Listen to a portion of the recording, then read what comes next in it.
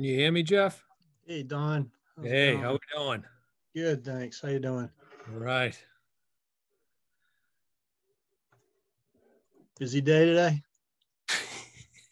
Every Tuesday is a little bit crazy. Are you able to give me a green light for sharing screen? Yep. Hold on. I'm just closing all Yeah. my email so it's not No, I bleeping. understand. Yeah, no rush. Okay.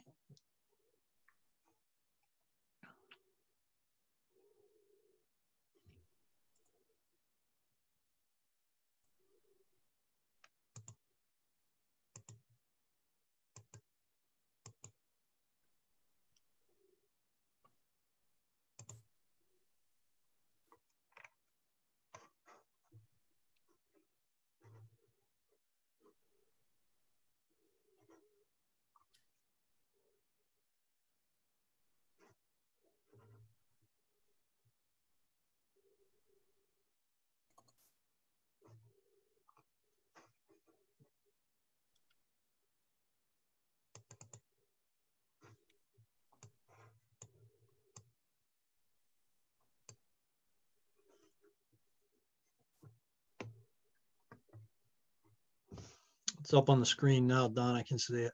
Great.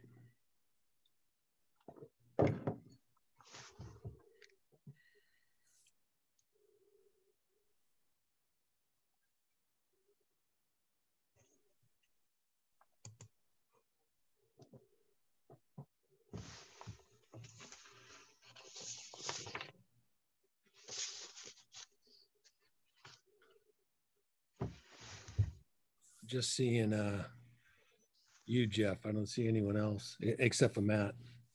Yeah, we got a few folks from the public Yep. in. No other members yet. Hannah's coming in now. And I don't have HCAM. Well, we'll be recording this anyway, so if they don't, we can forward it to them, you know. Yep.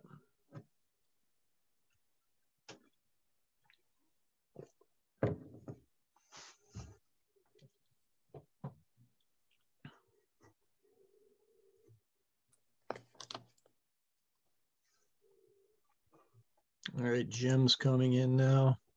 Okay.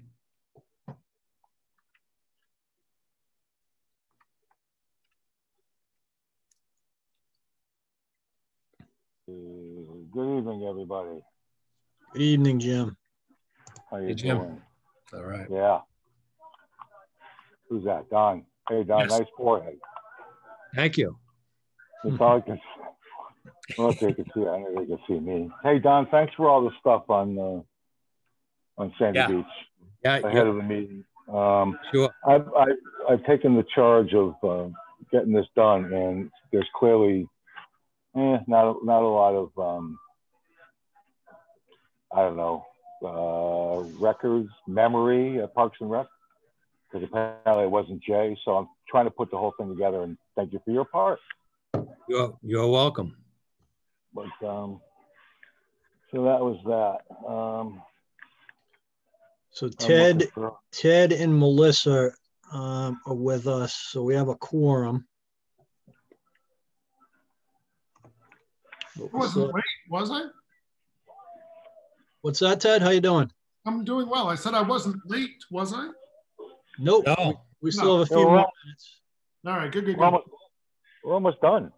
I was listening in on the select board meeting because they were discussing whether they would save a spot on the warrant for a tree protection bylaw.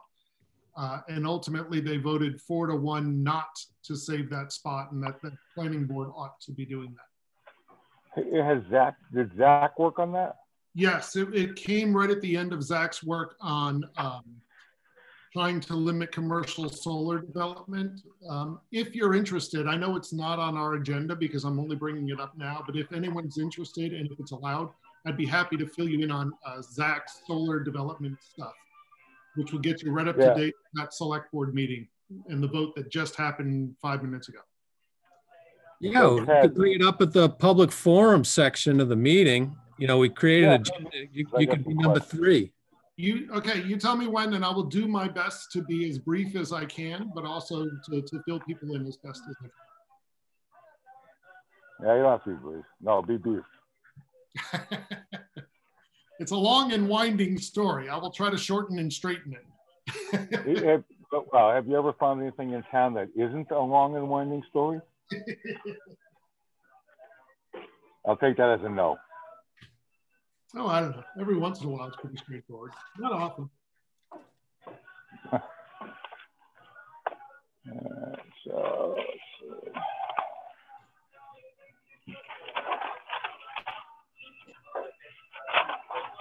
I gotta read Don's emails.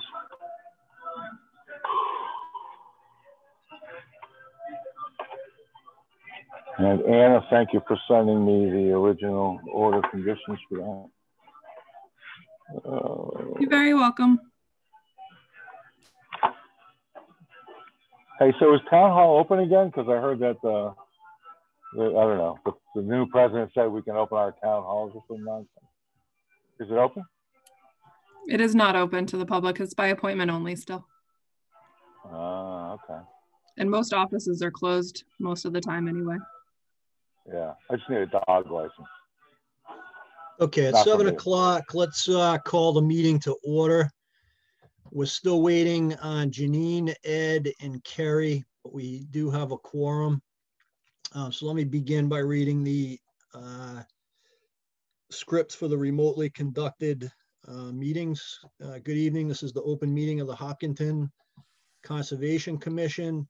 It's being conducted remotely, consistent with Governor Baker's executive order of March 12, 2020, due to the current state of emergency in the Commonwealth because of the outbreak of the COVID-19 virus. In order to mitigate the transmission of the COVID-19 virus, we are complying with the executive order that suspends the requirement of the open meeting law to have all meetings in a publicly accessible physical location. All members of public bodies are allowed and encouraged to participate remotely. This meeting will feature public comment. For this meeting, the Conservation Commission is convening by Zoom as posted on the town's website, identifying how the public may join. Additionally, the meeting is also being broadcast or will be broadcast by HCAM. We're recording it tonight, and actually I'm admitting HCAM now, so they will be presenting it live momentarily. Accordingly, please be aware that others may be able to see you, and take care not to screen share your computer. Anything that you broadcast by voice or video may be captured by the recording.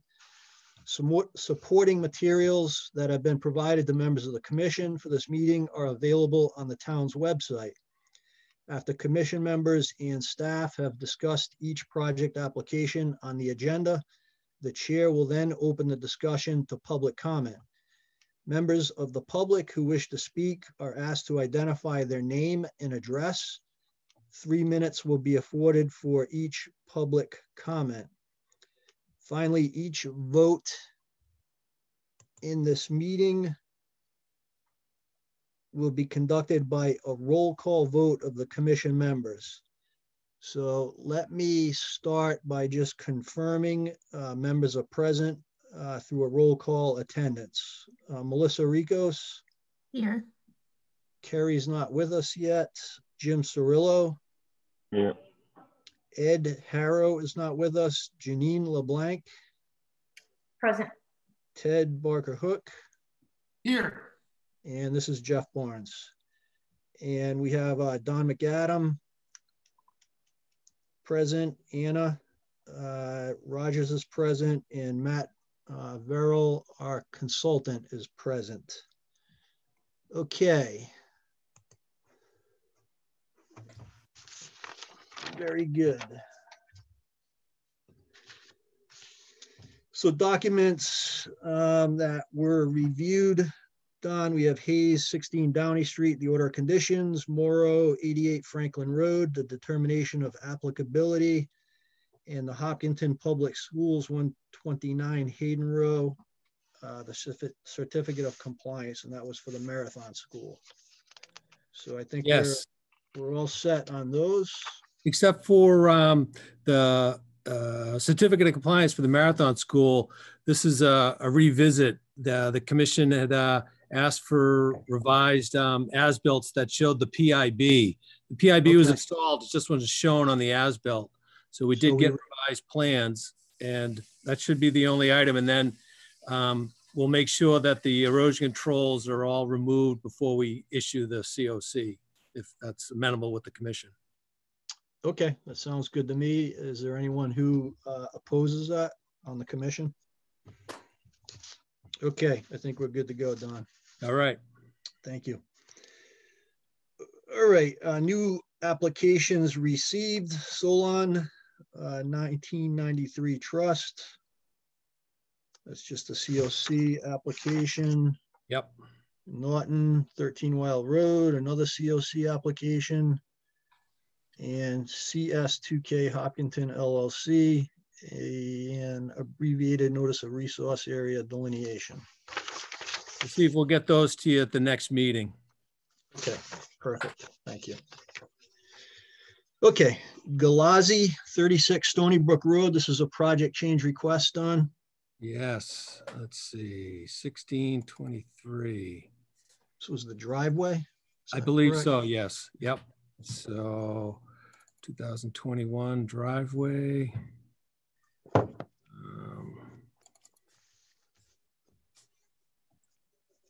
Cracking them open now.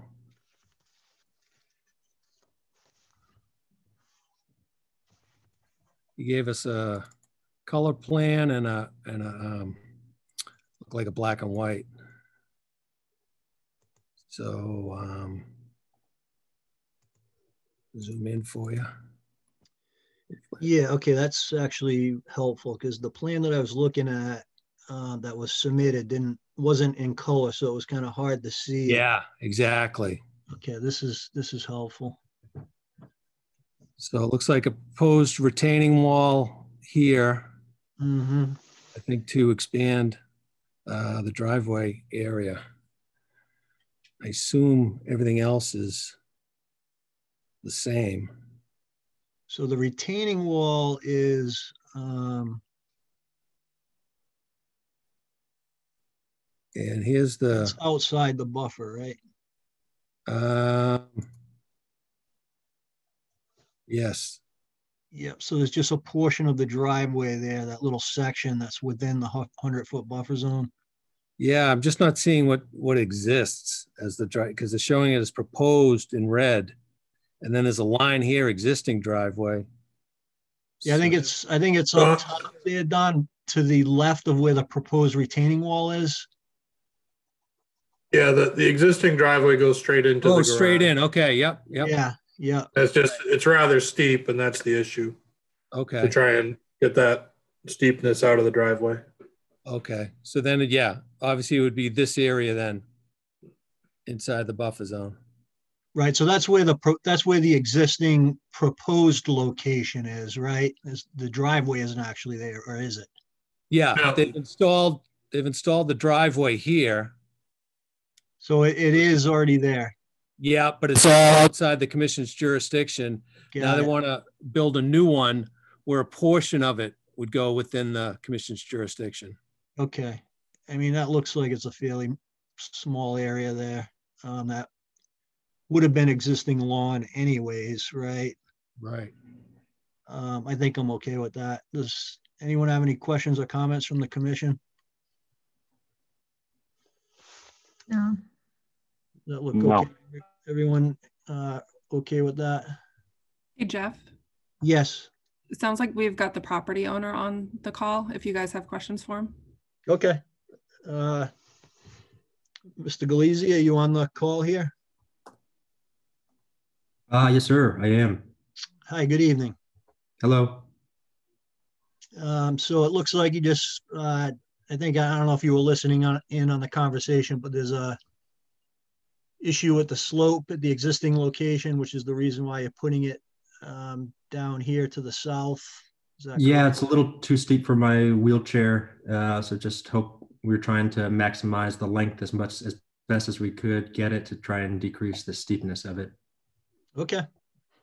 All right. Yeah, I don't think it's just a small portion of the driveway that's in the buffer zone. I don't think anyone has an issue with that, so you should be okay. All righty.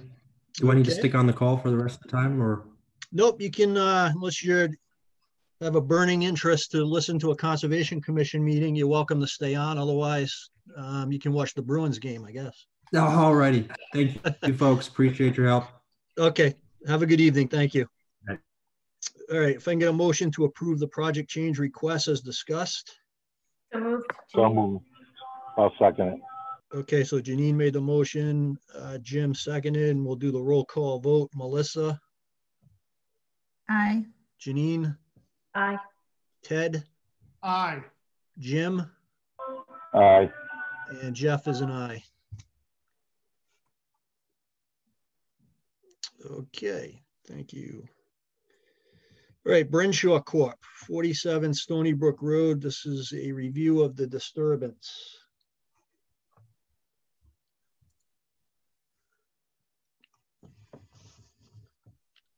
$15.97.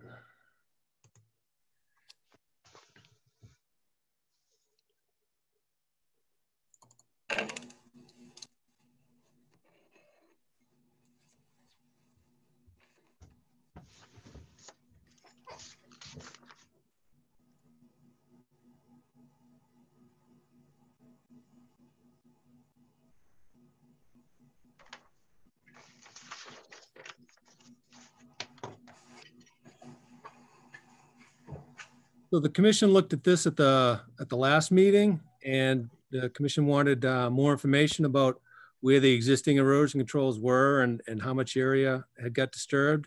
Mhm. So the applicant's consultant was able to generate this plan for the commission's review.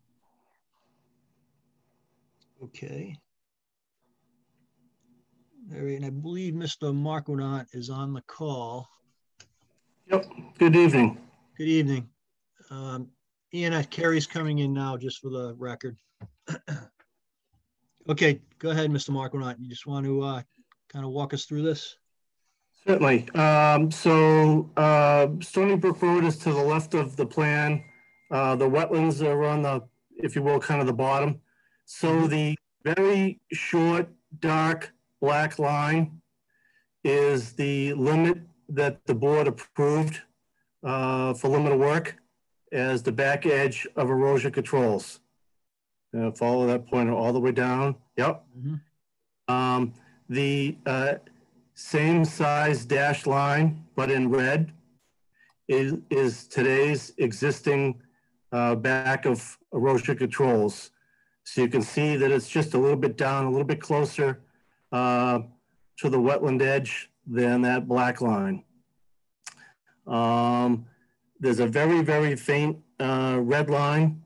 That's the limit of disturbance that we located from the sideline of Stony Brook Road all the way down to the bottom of the page and to the right to the Southborough Rod and Gun. So we have 4 little areas of disturbance.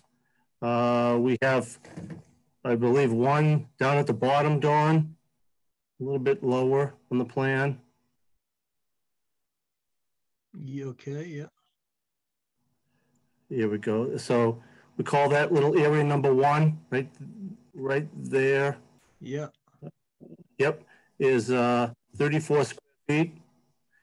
So obviously we're locating the limit of disturbance today based on the wood cutting to the black line, and that would indicate 34 square feet. And a dimension of 4.5 feet below it would be the dimension from the previously approved line to the limit of the worst case limited disturbance extends 4.5 feet beyond the limit that was previously approved. Okay. A little bit to the top of the page and going towards Stony Brook Road, we have an area number 2 and area number 3, both at 14 square feet. very small disturbances. Yeah, okay, I see those. So this, yeah, that dimension would be 3.3 and then 3.5 for area number 3. The biggest difference, which is disturbance area number 4, 600 square feet, is that cross-hatched area there from the black line again to the little red line is 600 square feet. And we also added some dimension from the red line. Today's erosion control, closest is at 17.7 feet. You can kind of see a faint purple line from around the edge of disturbance number 3. That section of new erosion control that goes up towards there you go, and then matches, it was reestablished along that black line back over to Stony Brook Road. So in that area there, we have 2 lines of erosion control right there, and then certainly the red line. Okay. Okay, so those are kind of 4 little areas, and that's the differences between what was approved and what got installed. Got it. Okay, so how many trees were removed from these areas, Mr. Marquardt? Do you have any idea? Or I believe Mr. Crenshaw is on the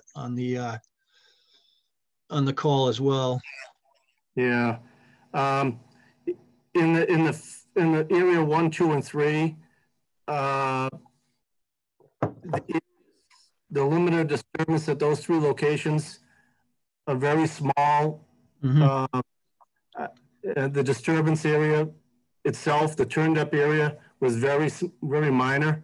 So it's hard to tell, but I can't imagine that there's any significant trees that were there at those locations. The area number 4, the crosshatch area close to Stony Brook Road, there you go, is comprised of a lot of rock. And you can see there's a little slope to it, little edge to it, back to the picture, but got it. Okay. The rock must have appeared when the tree was taken out. So you could almost envision that there was some trees at that location, but the size, you can see there that they're not very big. Doesn't mean there wasn't something bigger. But I honestly don't remember anything of significant size. I would venture to guess it's more like what you see in that picture today. And how many, I'm not exactly sure. Okay. All right, so we have the new erosion controls put in place. So that's good. You know, I think my sense is that in these areas, you know, we'll just need to we'll just need to, in the springtime, just revegetate those areas and let them, you know, come back to, regrow out, is my sense. Matt, do you have any comment there? Yeah, I mean, I agree with Dave that the larger area seems to be where potentially there were some trees taken down, although there really weren't any stumps visible. I did note in the larger area there was, it looked like probably where witch hazel had been cut down. Probably there's some, witch hazel is sort of a large shrub, small tree type species. There was definitely some evidence of cutting of that.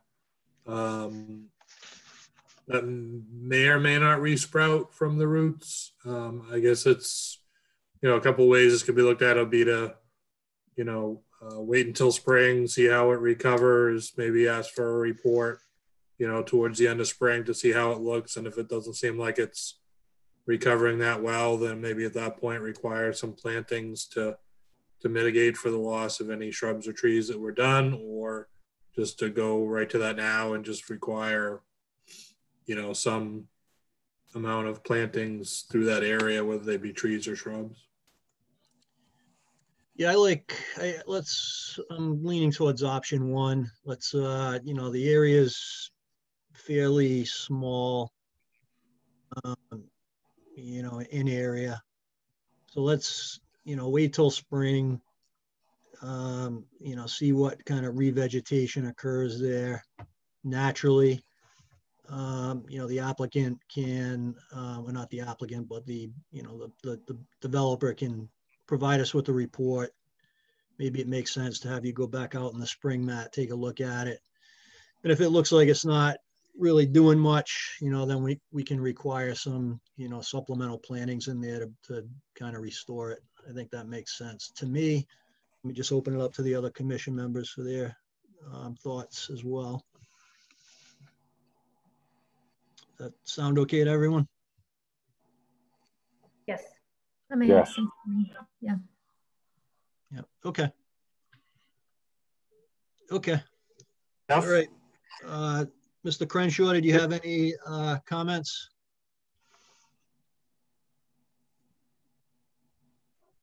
No. Jeff? Yes. Are you guys there? Yes.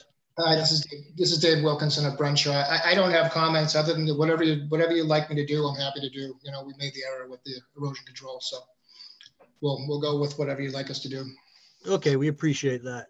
Thank you for your cooperation. You know, as I said, we'll just wait till the spring and see how the area does, you know, naturally in terms of the revegetation. We'll just kind of regroup at that point. Will we be able to move forward with doing some work in there to start working on the project? Yes. Yep. Okay. So the new erosion controls have been established. You know, we ask that you be cognizant of that, you know, with the work going forward. No, certainly. But you should be okay at this point to proceed with the work. Okay. Chair, Yes, Matt. the only other outstanding item that kind of triggered a lot of these inspections to begin with was they would have reestablished the wetland flagging along the edge per the order. I'm not sure if that's been done yet or not. I don't know if Dave can speak to that or. Yes, it has. It has been established, reestablished. They're in blue and everything's marked. The only other thought we had was back to the picture. Dawn, is there any chance to bring that picture up that Matt took? The other one looking at it from there you go. The first one? Yep. Yes. We had a thought to maybe help that regeneration to see if we have a little fork that we could add to the machine and just pick those rocks out. There's a few of them there. We could, without excavation, we could pick those rocks out. It might help with the regeneration of the existing plant life. Any thoughts to that? Yeah, I think that that sounds okay to me. You know, if they're just on the surface, right? Right. Yep. That I think that's fine. Okay. Matt, do you see any issue with that? I would probably want to take a look at it to see. I mean, if those rocks were there originally, then I would say that it'd be best to be left there. But if they were, you know, moved around and it looks like maybe they're sitting on something that might revegetate, then yeah, it would make sense, I guess, to pull them out. Okay. But I think I probably need to go out there and take a look at the wetland reflagging anyway, so I can take a look at the same time, and then just get back to Dawn or advise Mr. Marquardt directly, whatever you prefer. Okay. Okay. Yeah, that makes sense. When you're checking in the flags, Matt, if you can just check that out as well, and either get back to Mr. Marquardt or Mr. Wilkinson. Okay. All right. Very good. Thank you, folks. All right, Thank you. Have a good evening. Thank you. Thank you. You're welcome. All right, we'll move on to the public hearing. It's 7:23, so St. Pierre, 1 Woody Island Road, a notice of intent to raise and construct a new single-family home. And I just need to read this for the record. Hopkinton Conservation Commission will hold a public hearing on Tuesday, January 26, 2021 at 7:00 p.m. virtually online to hear all persons interested in a notice of intent filed by Thomas St. Pierre to raise a single-family house and construct a new single-family house with associated site work. The location is 1 Woody Island Road, Assessors Map L35, block 27, lot 0. Okay, good evening. Do we have the applicant on the phone or the applicant's consultant? Yes, it's Vito Colonna with Cornerstone Engineering. Good evening. Good evening. Tom and Sabine St. Pierre are also on the call if you have questions directly for them. But I'll start off with a summary of what the project is and what they're looking to do. Sounds good. So this is an existing lot on the corner of Woody Island and Hayward Street. So right now it's 15,600 square foot lot.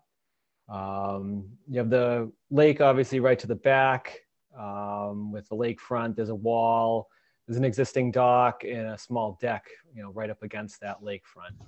And then you also have wetlands across the street from Woody Island Road. There's some BVW over there that was noted, and the 100-foot buffer extends across the street into the site. So the existing site is built out right now. There's a existing house on there. It's about 745 square feet for the footprint of it. And there's also a garage up front, and there's also a driveway that leads up to that garage. And like I said, the whole site is essentially built out. There's a little bit of patch of trees in the front, but the rest of it's mainly lawn and then built up right to the edge of the lakefront. Yep, that's a perfect view of it right there. Yep. And yep, so there's the existing house and the existing garage, which the garage on this one is the lower one. It's actually larger than the existing house that's out there. So the proposal is right now is to remove that existing house and remove the deck off the back and then replace it with a new house. So the existing garage and the driveway and everything else would remain. It's just essentially removing that house and construction of a new house out there. And as part of the house, we would have a deck off the back side and then also an associated patio around the back and the sides of it. And the intent was to construct that out of a pervious paver material to help some infiltration in that area. So the limit of work extends around the perimeter of the site. And in the rear, we've tried to keep as far as we can from the edge of the lake, but to get the patio and allow for some room for the excavation and construction of the house, that rear line is about 9 feet off the limit of the delineated edge of lake. So we have asked for a waiver from both the 50-foot no structure or no build and also the 50-foot no disturb zone. So I think we did have to update those waivers earlier today. I had it as a pre-existing lot, but Don sent us some other information today, so we did update that to show that it would be a 50-foot no disturbance zone and the 50-foot no build zone. And we did try to push the house as far as possible away from the lake, but we are restrained by some of the zoning setbacks, obviously. And we are going before ZBA to allow some of those, to attempt to allow that relief, to push the house as far as we can from the lake itself. So the existing house was 28 feet about, and we are right now going to be about 38 feet. So we've moved the house 10 feet further from the lake. And then as far as the decks go, the existing deck, that was 19 feet from the lake, and our new proposed deck would be about 31 feet from the lake. So we're trying to move those structures a little bit away from the lake as far as we could, and still being able to fit, the house that they were looking at. That's pretty much our summary. I can start taking questions, comments. Okay. So is that entire area there between the existing house and the lake, is that all lawn right now? Yeah, right now it's lawn. I don't know if we can get the aerial photo of it. We don't need the photo. We'll take it. Yeah. You can kind of see it right there though, pretty good. And there's a fence, but there's a wall down by the lake. You can almost see it on the photo right there. Okay. Yeah. Yep. All right, so Lucas reviewed this, had a couple comments. So let me just go through those real quick. So it looks like a portion of the neighboring property at 5 Woody Island Road appears to be on this property. Is that correct? Yeah, that's right. We just did the boundary survey on that, and it was found that, yeah, their patio in the driveway. There's a shrub line out there when you go down Woody Island, and that looks like it would be the property line. Yeah, right there. But actually, that driveway and the patio and everything is on the locust site. Okay, but that's not going to impede any of the proposed work. No, there's a fence out there too. So it kind of separates everything. So that shrub line, and then there's a fence. I think we're basically going to kind of respect that line as far as the work goes. Okay, fair enough. And then typically one of the requests that we have for any kind of project along the lake or around the lake is that, you know, the roof runoff is run through an infiltration system. So it's, you know, directly discharged to the water table. So, you know, I just wanted to, you know, that's typically something that we request. So I want to make sure that you guys are amenable to that. Okay, I would assume so. All right, and then, you know, we just need to modify the plan to, you know, show where the infiltration would be. You know, do some, you know, quick calculations just to make sure that. Yeah, we usually do about for the runoff from the house, right? Yeah, we usually do about 1 inch of runoff over the roof, just for a typical dry well. Okay, and we can do that as an after the fact submittal, or not an after the fact, but contingent on, you know, we can vote on it contingent on receipt of that information, I think.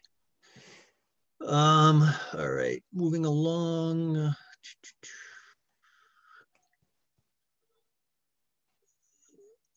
So do you know if a Chapter 91 permit was? I don't know. Okay. I don't know if they have one of those. Do you mind if can I speak? Sorry. Sure. Yeah, okay. Go ahead, Mrs. So St. Pierre. we are actually in the process of filing that. So we've started the paperwork, but we can't submit it until once we've gone through all these channels. So we've got it ready and set to go. And then we plan to submit once we have all the appropriate paperwork. So. Okay, perfect. If you can just copy the commission on that when it's, you know, when that's done, that would be helpful. Sure. Great. Okay, I think that's it. Matt, did you have any other comments?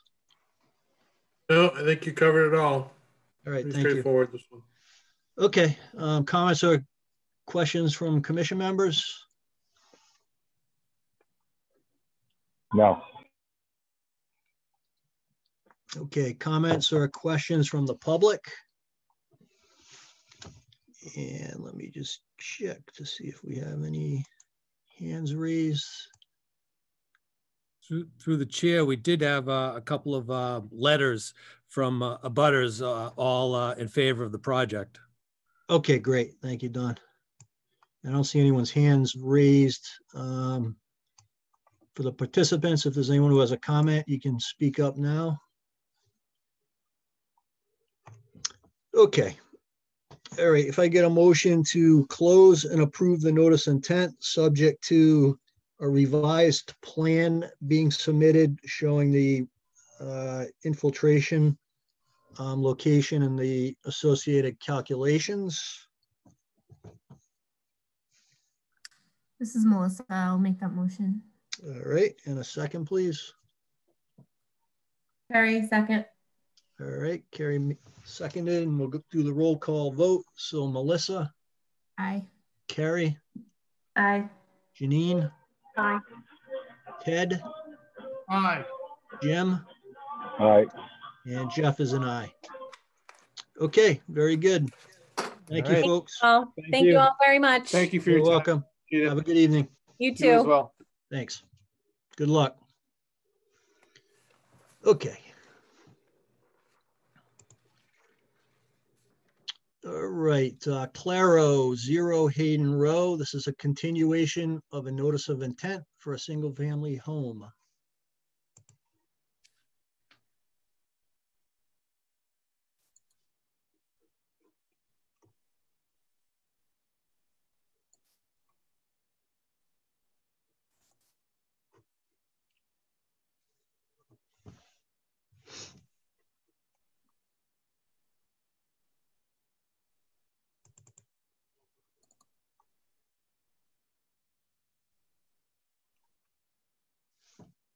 I don't know if anyone from Guerriere and Halnon is on the call. The consultant on the call here. Don, I'm here. This is Bob Poxon. How you doing, Mr. Boxer? I'm good. Very good. I'm from Guerriere and Halnon. Yes. Yeah. Got it. Thank you. Okay. You want to kind of walk us through where we're at on this project, please? Sure. So we have this single lot on Hayden Row Street. It's one of the few remaining lots on that side of the street that haven't been developed yet. We had the wetlands delineated. Matt went out and walked them with Goddard and made some corrections. We made a couple of little changes to the line. And we provided we're showing a 4-bedroom, 2-story home with a 2-car attached garage that's all work is being within the 50-foot, outside the 50-foot no disturb buffer limit of disturbance. We're proposing erosion control, post and rail fence with a permanent moveable barrier. This house is serviced by municipal water and sewer, and utilities are shown as being connected to the house. We limited the amount of the house is right at the front yard setback and as close to the left side line as we could put it to get as far away from the wetlands as we could. There was a peer review by Lucas Engineering, Lucas Environmental, and based on that, the plans were revised to show a recharge area for the roof drains, as well as allow the proposed sump pump a place to discharge instead of discharging over the ground.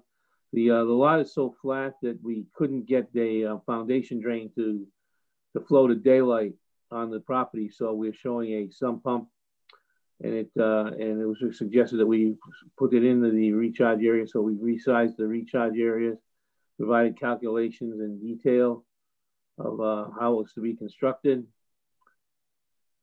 and that is my letter addressing the comments. And so one of the things was we had submitted an original wetland report by Goddard, but it hadn't been revised to reflect the changes that were made with the site walk. So this is the revised one that you're going through now. Also, when we had done a previous notice of intent for lot 6 on Hayden Row Street, Goddard had done a cumulative impact because of the entire area and how it was affected by the development of the lots that have been developed. So he updated that to include this particular parcel, and so we've included that in our submission. So it's us work within the buffer. The other thing is, one of the other issues was apparently there was a submittal for a determination of applicability across the street. That area that you see there, that's pretty clear. It went right up to a driveway that was there across the street. So we looked at,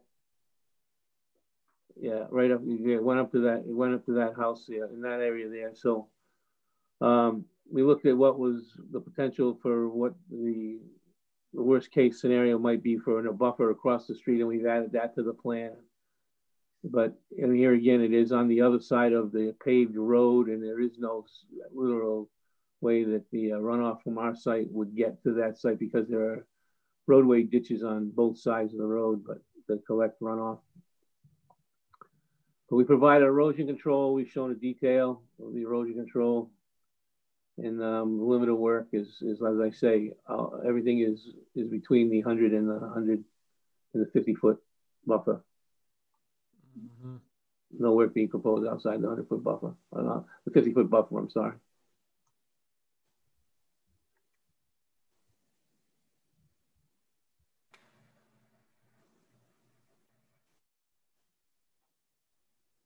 Okay. Okay.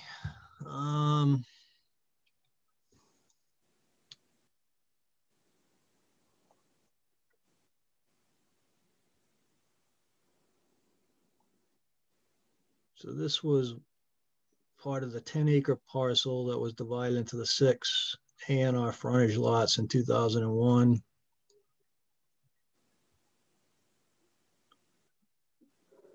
Okay.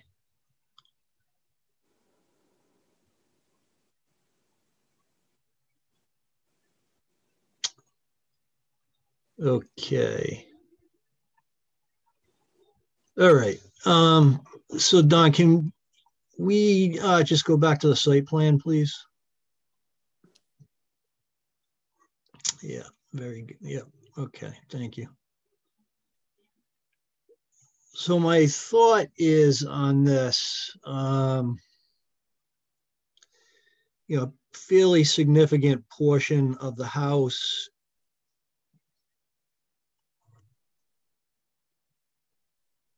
and part of the garage.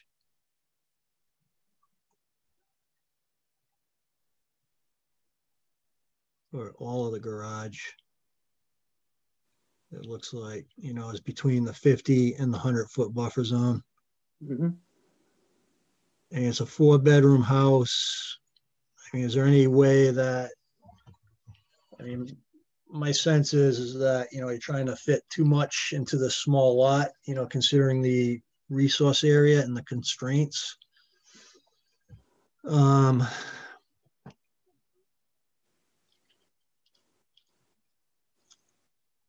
Yeah, I think if it was, a small, what's the square footage in the house?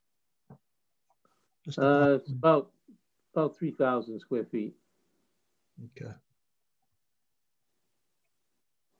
The roof area is 3,000 square feet. So. And that includes the garage? Yeah. No, it does. Yes. Okay. As far as the square footage of it, yes. Okay. All right. Let me open it up to the other commission members for their comments and questions at this point. Through the chair? Yes, Ted. I'm going to pick up where you trailed off. I think there's an immense amount of incursion inside the 100-foot buffer. A lot of it is not even necessary. I live in a house without a garage. I don't see a garage as necessary. I live in a house without a deck. I don't see a deck as necessary. And all that lawn area to go right up next to the 50, all of that seems very unnecessary to me. And it would be difficult for me to vote yes on this proposal. I think that it needs to be redesigned to fit much more outside the 100 buffer, make the driveway smaller, move things out further, make the house smaller. This is, in its presentation, a pretty solid no-go for me the way it is right now. Okay, thank you. Yeah, this is Janine. I agree. It's just too much for me in the buffer zone. It's, like as you said, it's a little bit too much for this size lot with its current constraints. Okay, thanks, Janine. Through the chair? Yes, Don. I don't know if the applicant has requested any relief from zoning board in regards to the setbacks. They asked for relief, they might be able to get the house closer to the street and further away from the resource areas. Yeah, so I think that's something that needs to be explored. And to Janine and Ted's point, I echo their comments. I kind of wanted to let the other commission members voice their opinions before I,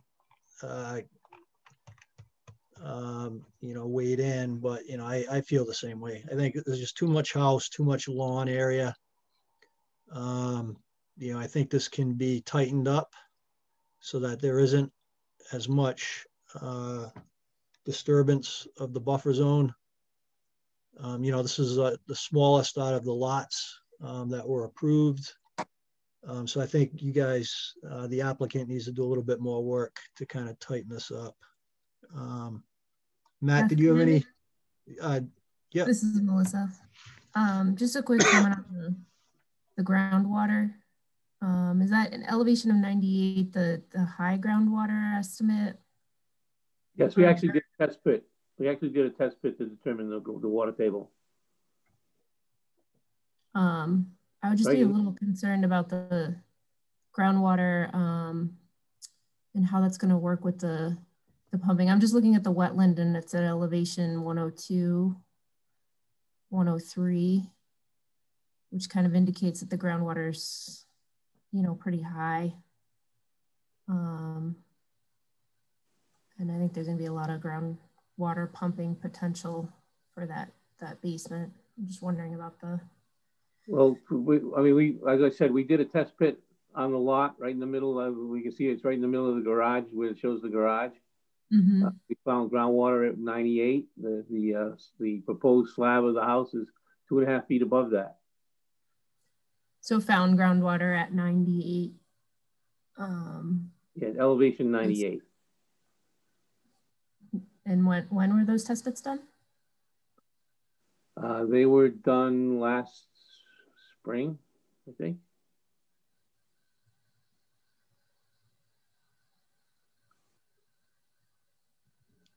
So is the house going to have a basement, or is it going to be a slab? No, it's a house. It's a basement. It's a full basement. Okay. Okay. To Melissa's point, there's a high groundwater elevation. You know, I think, you know, if memory serves. Oh, it says July on the test pit, so that was in the middle of the drought. July 28th. Yeah, but they performed in accordance. So we, you know, it's modeling that you saw. You know, you don't need to have It's based on rust line and modeling. Okay, well that was my question. It just says groundwater elevation. I didn't know if that was the seasonal that they determined from models or. Yeah, well, we can submit soil evaluation forms. So. Or you know, we test again now. Groundwater is pretty high right now, so if we have to go out there and do another test, we can do another test this time of year.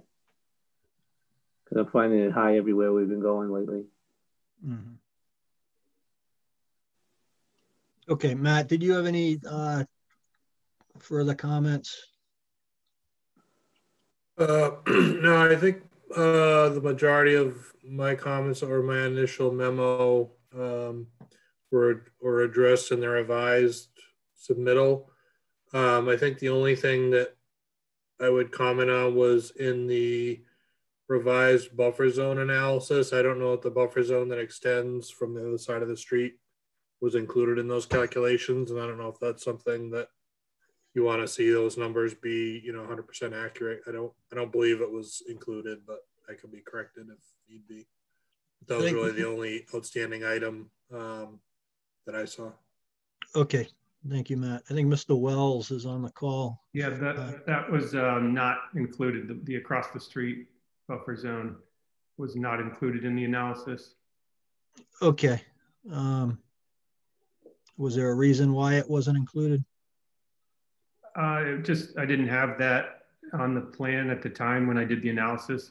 That wasn't a part of the what I had before me, so I didn't realize where that line was going to end up. So looks pretty negligible to me. You know, just when I analyzed the change of considering this lot with the previous analysis that was done on the 3 lots a few years ago, it only, you know, basically the percentages of buffer zone impact changed pretty negligibly. So, you know, I'm happy to add in a few square feet, but it might not even change any of the numbers more than a decimal point. So. Okay. All right. Well, take a look at it. I mean, if it's negligible, I think that's fine. You know, if we're talking very insignificant changes to the analysis, you know, I think that's fine. But if you can take a look at it, sure. Just to verify that would be great. Okay, questions or comments from the audience at this point?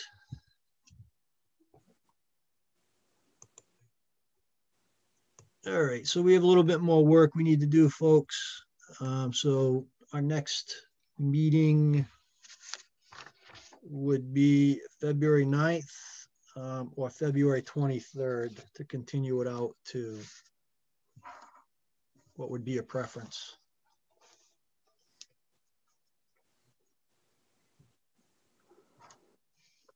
We should be able to have something by the 9th.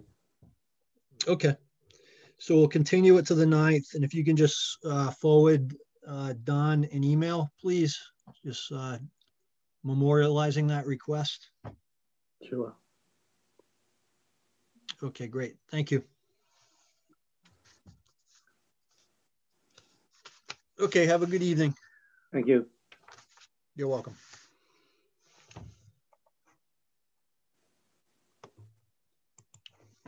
Okay, Nation Zero Wood Street. This is a continuation of a notice of intent for an access roadway. Yeah. Good evening. Scott Goddard is here from Goddard Consulting. Joe Marquardt is also on the phone. How you doing? And the Nations are also on the phone as well, who is the applicant. So you got the whole team here. Okay, good. All right, so I saw Lucas had put a review letter together. I saw that you had responded to that, Mr. Goddard. You just kind of want to walk us through, you know, the comments that Lucas had in your response to those. I think that'd be a good starting point. Yeah, we can do that. And if it makes sense, I'm able to share my screen, certainly, if it helps me to present plans, or if you could have, you know, Don do it as well. We can do it either way. Okay. So I'll just start talking through the comments, but maybe as I talk through them, it might be helpful to have a schematic up. We did submit a revised package to Lucas several weeks ago, and we got a response letter from this today. So I can walk through what we submitted, but more importantly, the comments in response from Matt. Okay, which document you're going to do? I was going to go through, Don, the Lucas letter. Does that make sense? Yeah, I guess we can, that's the one that we can hit that. So the first comment regarding the delineation, there's no further comment. The second question, point 2, this was the question about, okay, so what's the purpose of the crossing? If you are able to, Don, bring back up the graphic of the proposal. Again, also I could share my screen. Yep, that's perfect. So the upper part of the site plan that you see right there is where we're proposing the wetland replication. That's immediately adjacent to the existing wetland replication for Whisper, right? And then the driveway goes further down on that site plan. And so you want to scan down a bit there, Don, to the, yep, okay, that's all. Yeah, there you go. So there's the proposed crossing on the wetland to get out to a new lot that is behind the Whisperway subdivision. So the question became, what was the purpose of it? So at this point, we're identifying the purpose to be some kind of field or agricultural use. For the purposes of this application, we demonstrated an area on that site plan to show something of an acre in size outside of all buffer zones, so that this would be, yep. So that plan's adequate, but what sheet? It might show shit better on sheet 2, I think, Don. Yep, this one here. So right below the crossing, there's some labels that were added by Marquardt in an area demarcated as 41,350 square feet, about an acre, just shy of an acre, where there would be proposed clearing of the trees and the land to provide some type of an agricultural use in order to access the back part of the property. So we've identified that as the project purpose at this time.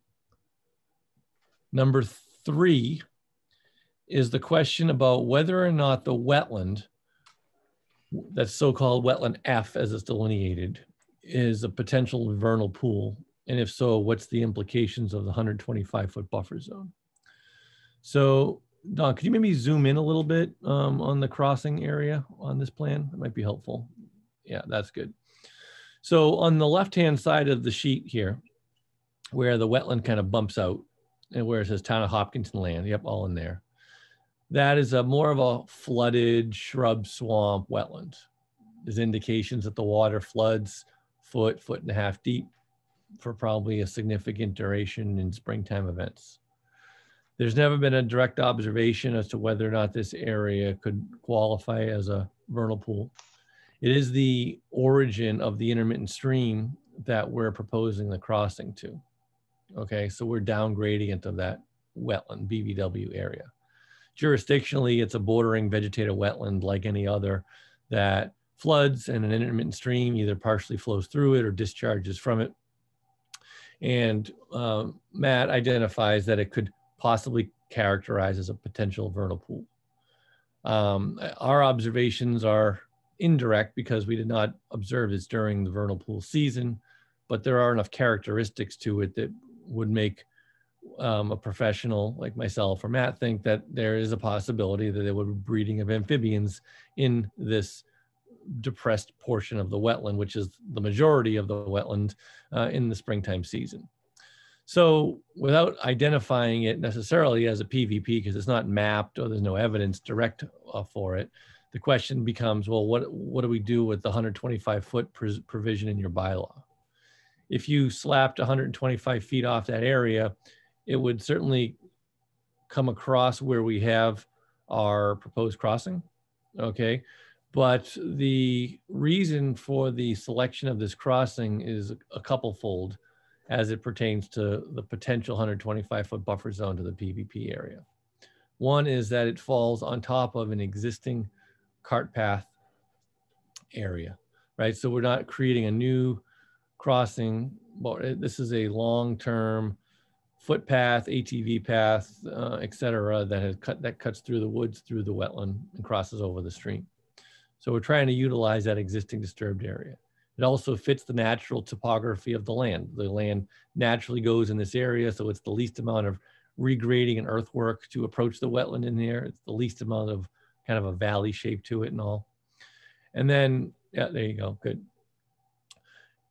And so it doesn't require us to make a new path it limits our amount of fill. Furthermore, if you look at the plan that Dawn has up on the screen right now, if this whole system was to slide, this driveway system was to slide to the right, okay, that would put it further away from the potential PVP area. The downside to it, it would become a much wider wetland crossing.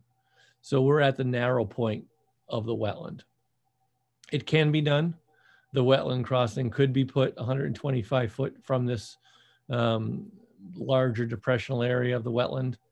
But when you balance out all the interests, I'm still of the belief that this is the preferred location in order to minimize the BVW alterations. So no change in the orientation was proposed as a result of that comment. Point number 4 was, let's see. Through the chair? Yeah, sorry. Yes, Matt. I guess just a question on a comment from one of the earlier responses by Mr. Goddard of the land use to be some sort of an agricultural use. So I guess just to follow up on that kind of line of thought, so that the road has been designed to meet planning board standards. Is that correct? Joe, can you comment on that? Joe Marquardon's on with us. Generally, it's the design provides the access the fire chief has been looking for on all projects. But this is meant to meet his driveway guidelines. Okay, I guess my question would be if it's agricultural use, it strikes me that, you know, is that what was presented to the fire department for the requirements of the road width? It seems like an agricultural use would be much different than a residential or commercial or some other use. I don't know that for sure. It just would strike me that you don't necessarily need a 20-foot wide road with all the bells and whistles to access, I don't know, a cornfield. I don't know what it's going to be. Well, the fire chief is going to ask for 12-foot surface and 2-foot shoulder on either side. He's going to look for a 16-foot wide envelope through there at a minimum. That's been in place since 2017, May of 2017. So we simply provide a grass strip and then the walls to hold up the crossing, given the grades in that area. That's even for an agricultural use? Correct. Anything the chief needs to access with his vehicles. Okay, that was all I had for now. Joe, while you're on the call here, could you comment on his point number 4 as well, which is Matt's next comment, which is about the review of the stormwater management system, potentially by others. Has that been reviewed, Joe? And do you know if there's been any comment from technical comments on your stormwater design? I am not aware of any. No, it actually hasn't been reviewed, and we, Don and I had talked about this, and we wanted to just hold off on the stormwater review for now, when we had talked about this a couple of weeks ago, just because we didn't want to ask the applicant to go forward with the stormwater review before we had more of an opportunity to kind of vet this out, to see, where directionally it was going with the commission. So, we just wouldn't want the applicant to spend the money until we had, further clarity on, where the project was going and, whether it was, permittable in our view. So that was kind of the sense. Okay. Okay. So point number 5 from the Lucas letter was asking for the stream crossing standards calculations to be provided on the site plan. Those are provided here in the letter and no further comment is needed. So we do meet the openness ratio. We meet the bank full width of 1.2 times average width for the 8-foot wide culvert that's proposed across that stream. Point number 6 was... Sorry, Scott. Yeah, sorry. Sorry, Scott, through the chair. Yes, Matt, go ahead. So I know I said no further comment. I guess I do have one other small comment on that. Is the openness ratio is 0.84, and agree that's greater than the 0.82. But as mentioned, that is the minimum. The optimal openness ratio in the stream crossing standards is quite a bit more than that 1.64. So again, just sort of in full disclosure of what's being presented, so the commission realizes it does meet it, but it's meet at the absolute minimum, not anywhere near the optimal. Yeah, the stream crossing standards do have these sort of levels of compliance, right? The minimum standards is the target design for permissibility. More than that is, kind of gravy, as it were. And there's always room to make a larger openness ratio simply by enlarging the culvert. So if we instead of having 2.5 feet of clearance on our culvert here, if this lifted up another foot, for example, of course our openness ratio would go up substantially, and that would just mean bring the road up a foot, additional foot of fill, that kind of thing. So, this is the design standard that the regulations called for, and we wanted to make sure that it was fully satisfied. So we can say, confidently that this design does meet the stream crossing standards, as Matt says, the minimum required threshold for openness. Point number 6 was a discussion of alternatives. That was an expansion upon a prior alternatives analysis submitted with the original application. This was a more expansive alternatives analysis to talk about different ways to approach. We kind of talked about it a little bit earlier with the PVP discussion. Could there be alternate design methods to have larger crossings, different orientations of the access road, et cetera? So that was discussed in the written alternatives analysis. And the Lucas comment was for the commission to discuss if the alternatives analysis was adequate. We could walk through all those alternatives if you'd like, but I'd rather try to get through the balance of the letter and then decide if it's something you want to circle back to. Yeah, let's do that, Scott. Point number 7 then.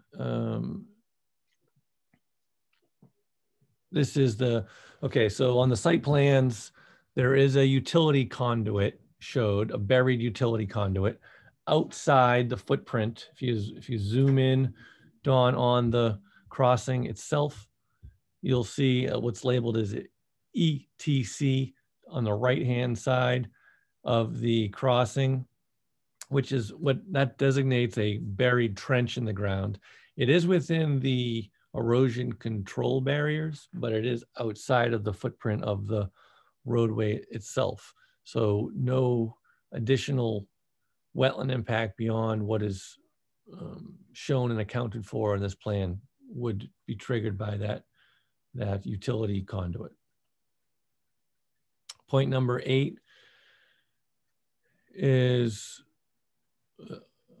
a discussion of satisfying the standards, and particularly Sorry, Scott, to interrupt one more time.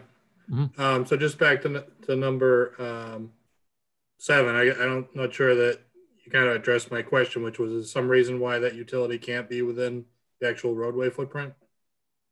Joe, are you able to comment on that? Generally, it has issues to do with the construction of the block walls. We need the grid membrane to extend into the driveway in order to provide support for the stacked block walls. The concern was, as we lay that grid membrane, if we are in conflict with the utilities during construction, if we are in conflict long-term, if there's ever any reason to get back to the utilities, it seemed to make more sense to be outside the driveway proper, in the work area outside the walls, to put that conduit in, that there'd be less long-term concerns about the stability of that block wall if the membrane were left in place and no accommodations have to be made to install the utility.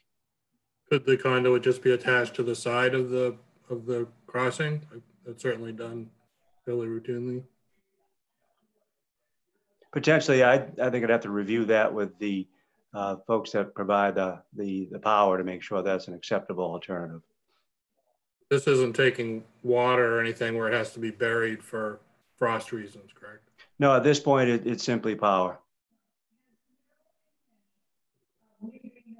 Okay. So if we go back to point number 8, this is a question about performance standards and whether or not it's appropriate to classify this project as a limited project. Now, I think Matt makes a good point here on number 8 for sure.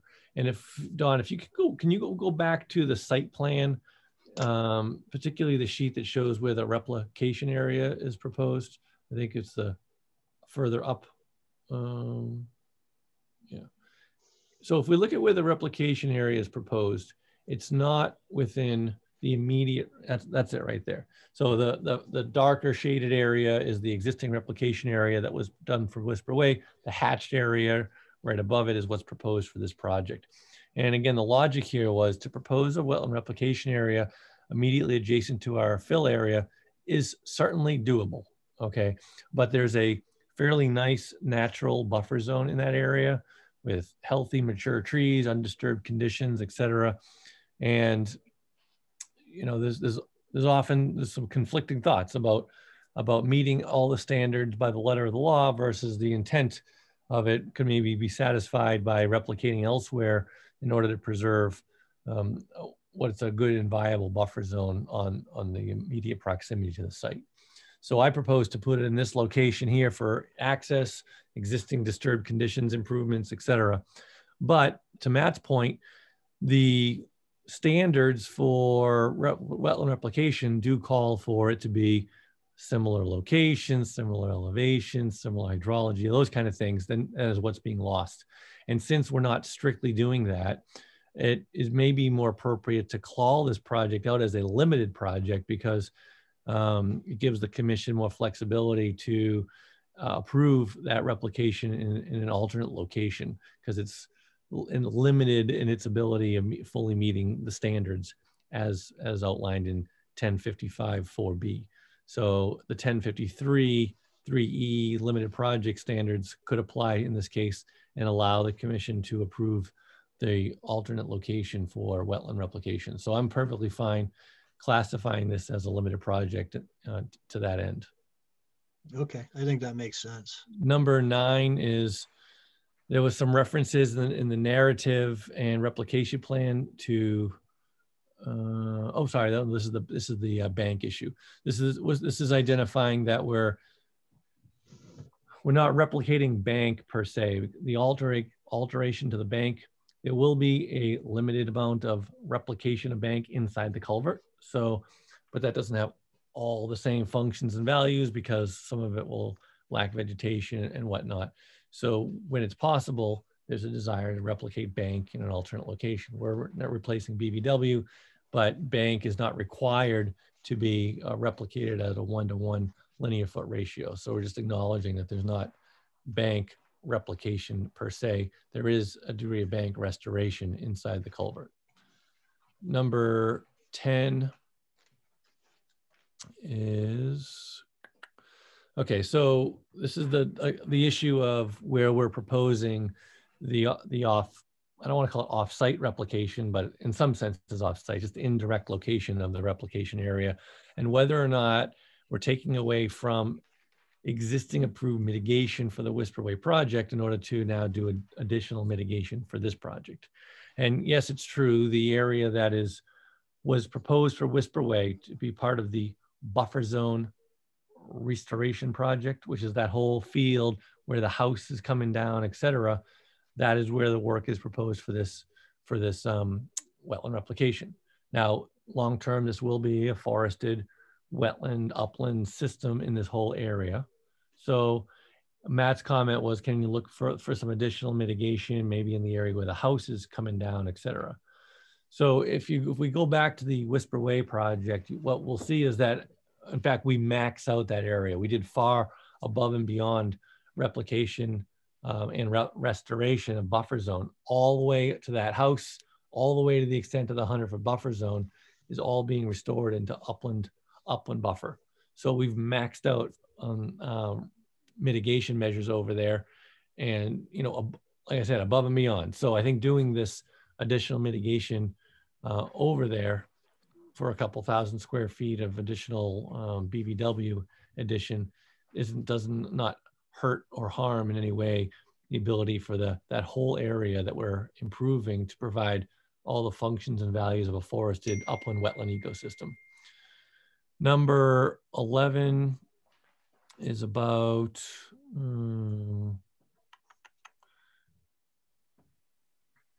this is the invasive species comment. So there was a typo in the report of the replication plan talking about invasive species where we don't have invasives on the plan. So one typo reference of invasives does remain in that report that can and should be corrected. But all the procedures for how to monitor and create the wetland replication area would be identical to that of Whisperway, because it really would just be an expansion of the protocol that we have over there. Number 13 was no further comment. And number 14 is, that's going to the DEP comments. So the last section was just DEP making a couple of comments. And I think all that has already been covered in what we've discussed. So yeah, that's pretty much the Lucas letter in summation. We can go through any of it in more detail if you'd like. Okay, great, thank you. So with regard to the area, the upland area that's being, that this crossing is providing access to, so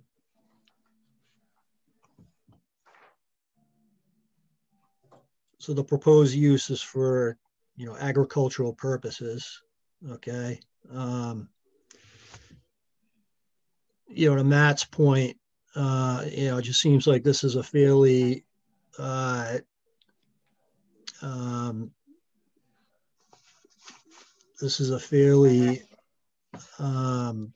comprehensive crossing to access, an agricultural area.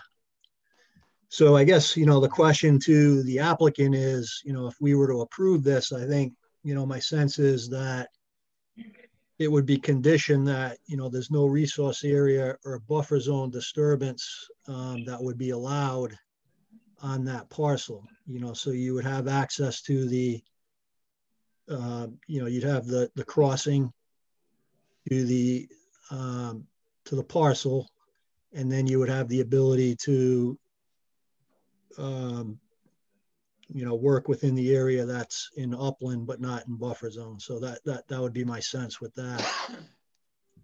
So, you know, because, and again, you know, I mean, Mr. Guy, you've done enough of these projects in town, and the nations have, you know, we look at cumulative impacts. That's a big factor in, you know, the process. So without having that, you know, if we were to go forward and approve the crossing, I think it's reasonable for the commission to, you know, limit the work that would be allowed on that parcel to work outside the buffer zone. So that's my comment there. And just, you know, with regard to the stormwater, you know, that still needs to be reviewed, but we wanted to make sure that, you know, directionally the applicant was okay with where we were going with this, you know, before we requested Beta to go in and review it and incur those fees. So that's the comments I have for right now. I'll open it up to the other commission members for their questions and comments. Jeff, this is Jim. I just have a small question. Does this crossing somehow provide access to the open space, either what the town owns already or what is coming from your project? Does this, you know, so does this open up more access to the open space? So if you look at that plan, the town owns what you can't see, right? Town owns U9 580, and then on your plan, there's open space indicated. Is that now open space, or is it to be open space? So along 495, and there's another place where the plan notes it as open space. I'm just wondering, is that existing, or it's going to be open space when the project's all done, the Whisper Way project? Does that make any sense? Two questions. One, where it says open space on the plan that's on the screen now, is that existing open space, or is it future open space? The second question is, if you're allowed to do this crossing, does it give access to either the existing open space that the town owns or anything new? Ron Nation, can I answer that? Or? Yeah, yes, Mr. Nation, go ahead. So, I think that the crossing will end up giving access to a great deal of open space in the future. That's all I can say. I'm not sure exactly what Jim is referring to, but I believe that at some point in the future that there will be a large amount of open space from this parcel available or accessed by that crossing. Yeah, so yeah, that's my question. Thank you. Does it open up, you know, to more open space? Thank you. So I think the answer to your first question, Jim, I think that area designated as Town of Hopkinton is open That's space. Existing. That's currently owned by the town and is existing, right? Right, but there's an area, there's a note along 495 that says open space, and then I thought there was another one, but I can't find it. Because I know as part of Whisper Way, Ron, you're conveying some part of it to the town for open space, right? Well, the land I'm talking about is outside of Whisper Way, the Whisper Way property, and it would be land that, in my view, at this time, would be added to the, could be added to the town forest, or just simply called open space for whatever occurs in that parcel. Yeah, okay. All right, good, thank you. Thanks. Okay. Questions or comments from other commission members? Sure, through the chair. Yes, Ted.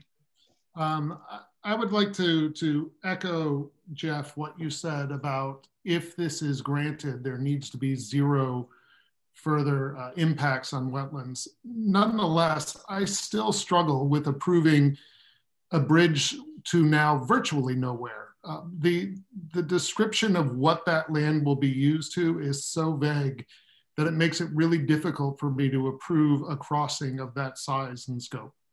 I do agree that if there is approval, I would follow exactly what you said, Mr. Chair. I don't know that I'm ready to approve without having more detail about what that land is going to be used for. Okay, thank you. Yes, Carrie. So I have the same reservations. It's kind of boggling my mind why you would invest so much in infrastructure and utilities with the paved road and electricity, you know, to something we don't know what they're going to use it for, or agriculture.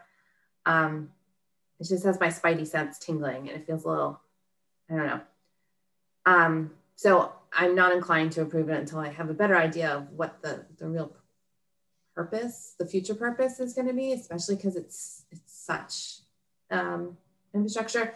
But that being said, if the applicant decides that they want to move forward with this, you know, that's up to them. I would, if that's the case, because this is quite an impact for whatever purpose, I would like to see, you know, full compliance with the stream crossing standards.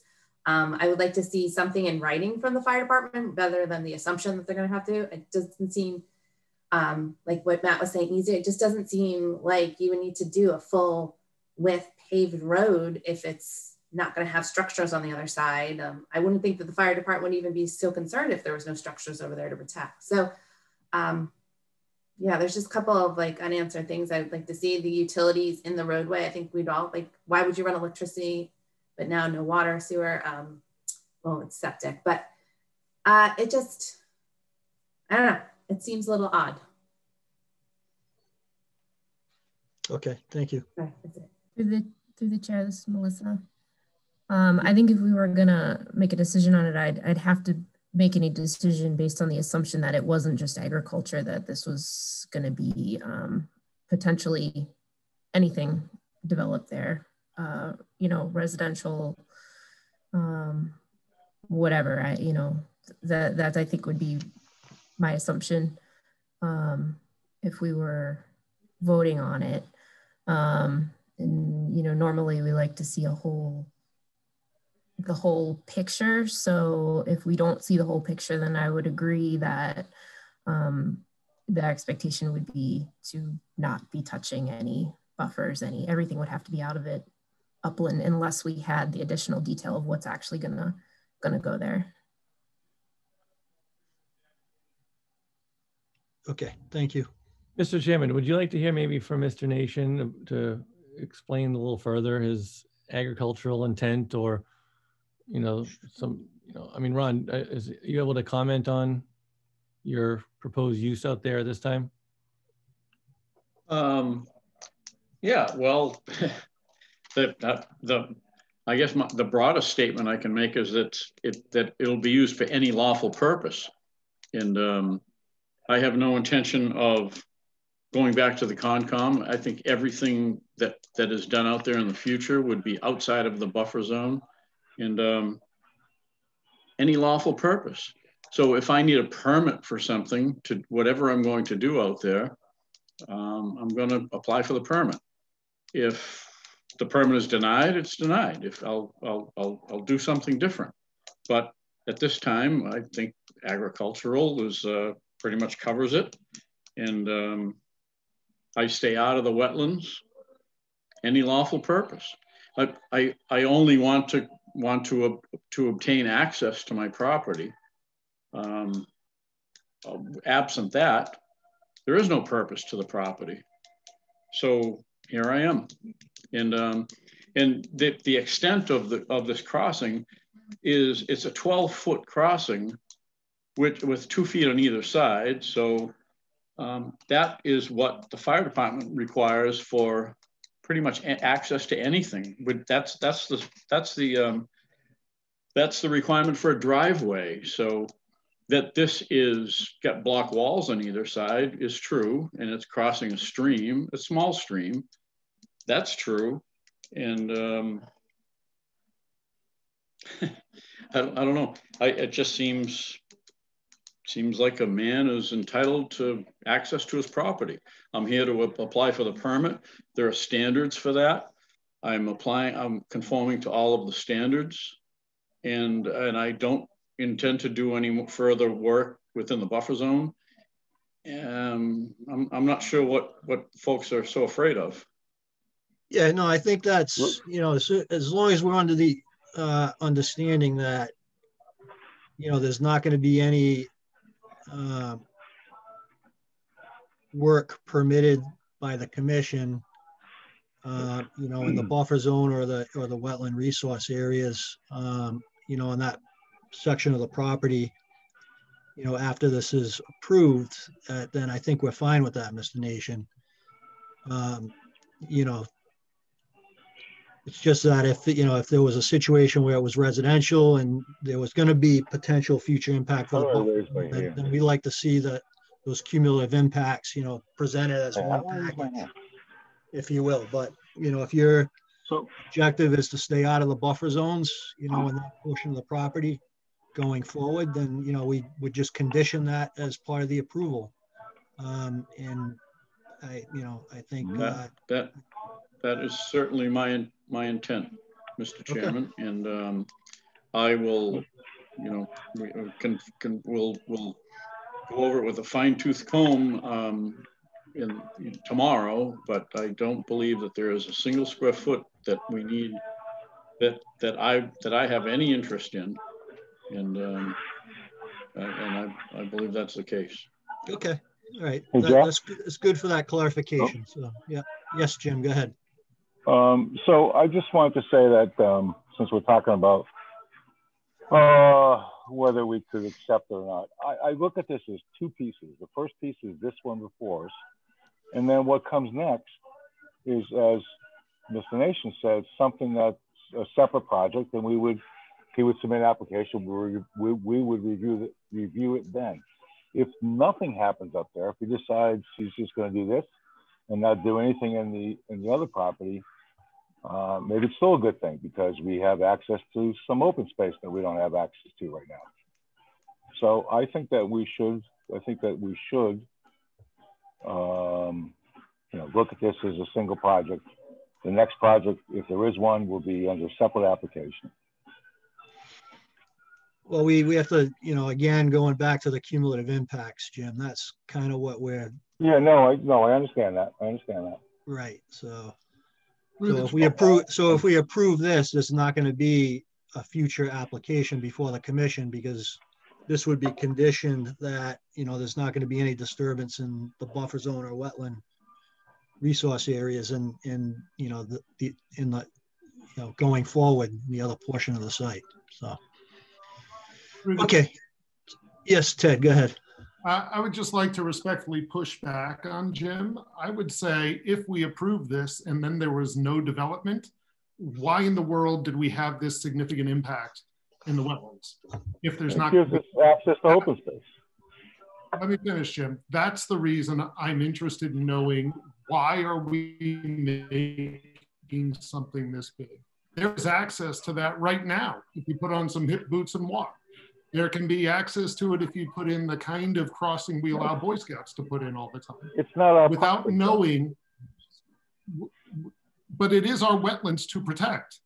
And yeah, if it's our wetlands, you can't put boots on and walk through this property. Why are you interrupting me? Please stop interrupting. It's our wetlands to protect. And we have approved all sorts of different wetland crossings because we had a sense what was going on with the whole project.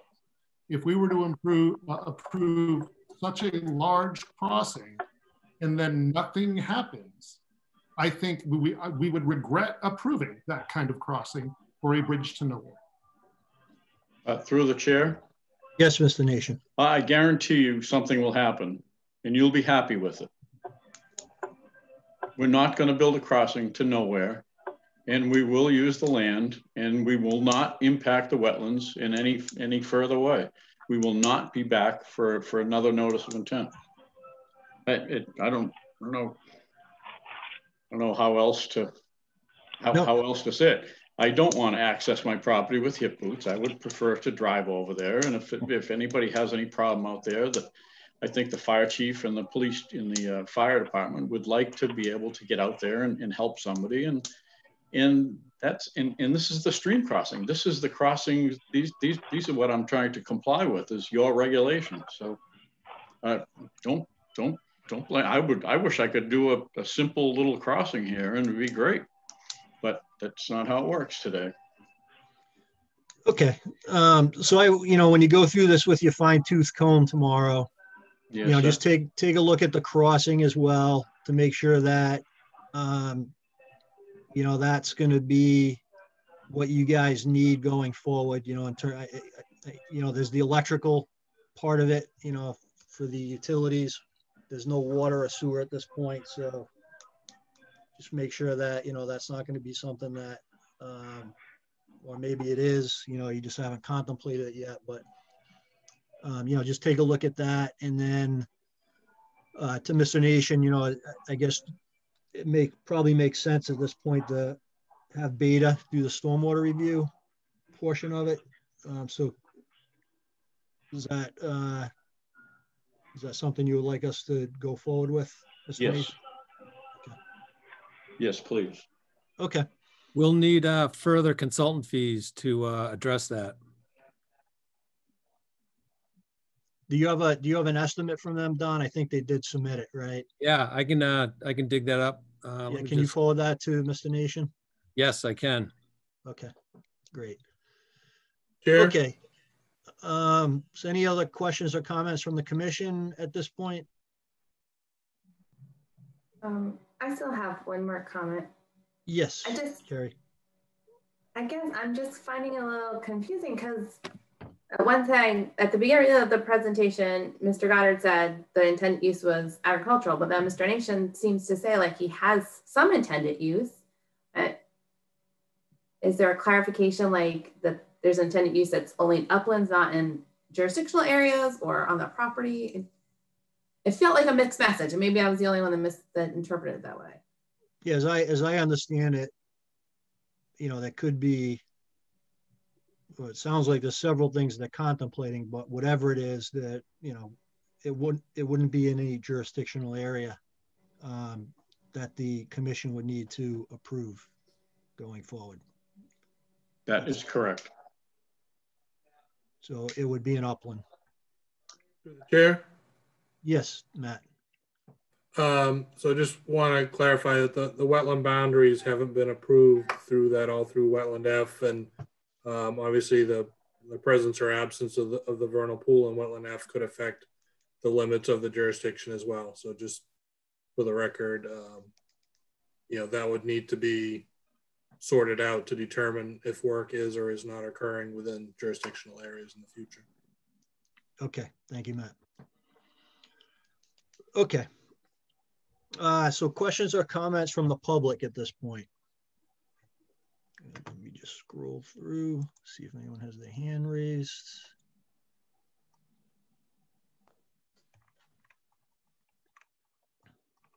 All right, doesn't look like anyone has any comments or questions. All right, so our next two meetings are the 9th and the 23rd. I doubt that Beta will, it's the 26th. It'd probably be a stretch to have Beta review this and get their comments back before the 9th would be my guess. Don, would you agree with that, or? Yeah, because we'd want to make sure we'd have enough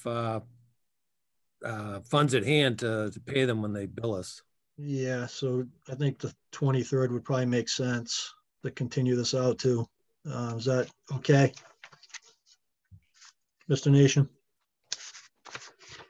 Yes, I'm sorry, I missed that. Just so continuing it out to the next hearing. I was just saying our next meeting is the 9th, but I don't think that Beta will have enough time between now and the 9th to get their review done, the report together, for you to respond adequately before that meeting. So I would recommend probably the 23rd. Okay, if we got our information in by the 9th, would we have a substantial meeting on the 23rd, do you think? Or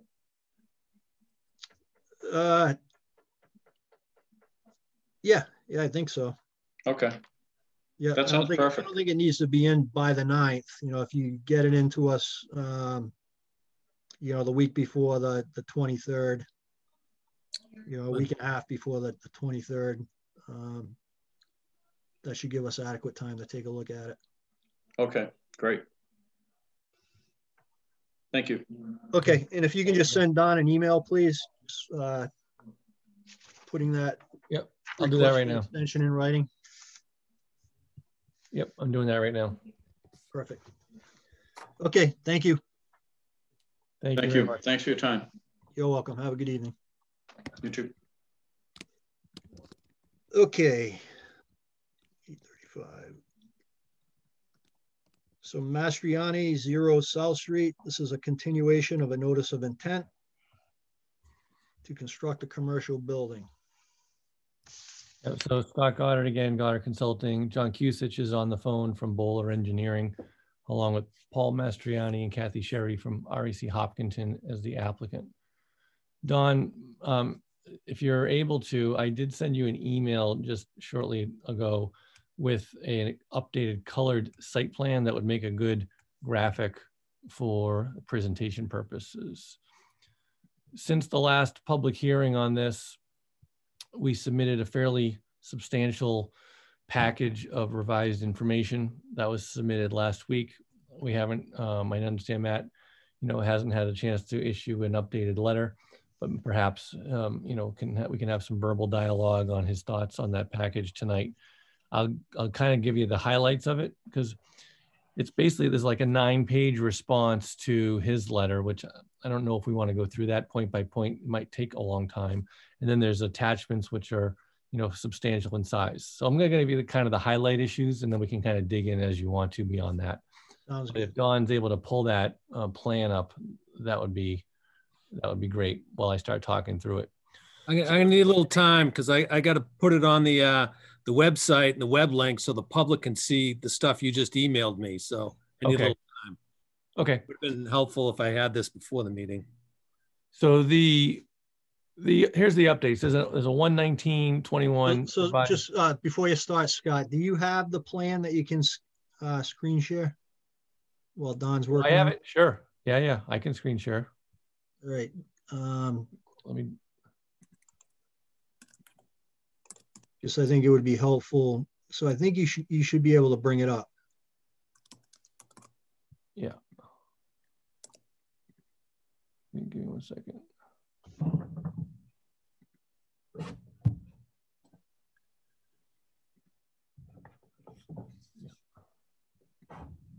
Okay.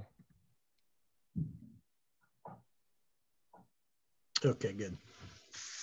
So this is the updated site plan colored up for everybody. Okay. Since the last meeting, a fair number of things have happened that I think have brought this project a far way toward conclusion. There's been some dialogue with the planning board. And I would say the big thing that came out of the planning board meeting from a wetland impact perspective is that they were insistent on having sidewalks on the access road. The sidewalks added 51 or 53 square feet of additional impact area in the footprint of the crossing.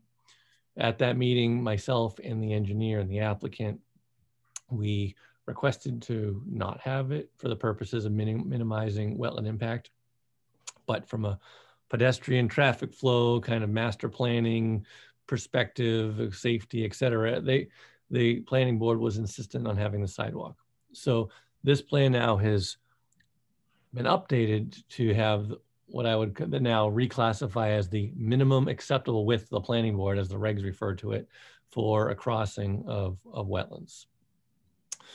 The other big change that came out since the last meeting was the addition of a stormwater management feature to capture some of the runoff that comes off the adjacent parking lot. And as you remember, the neighboring parking lot to the left here does have some encroachment of pavement onto our site. And we have this existing little depression isolated wetland that we're altering and filling for the purposes of this project.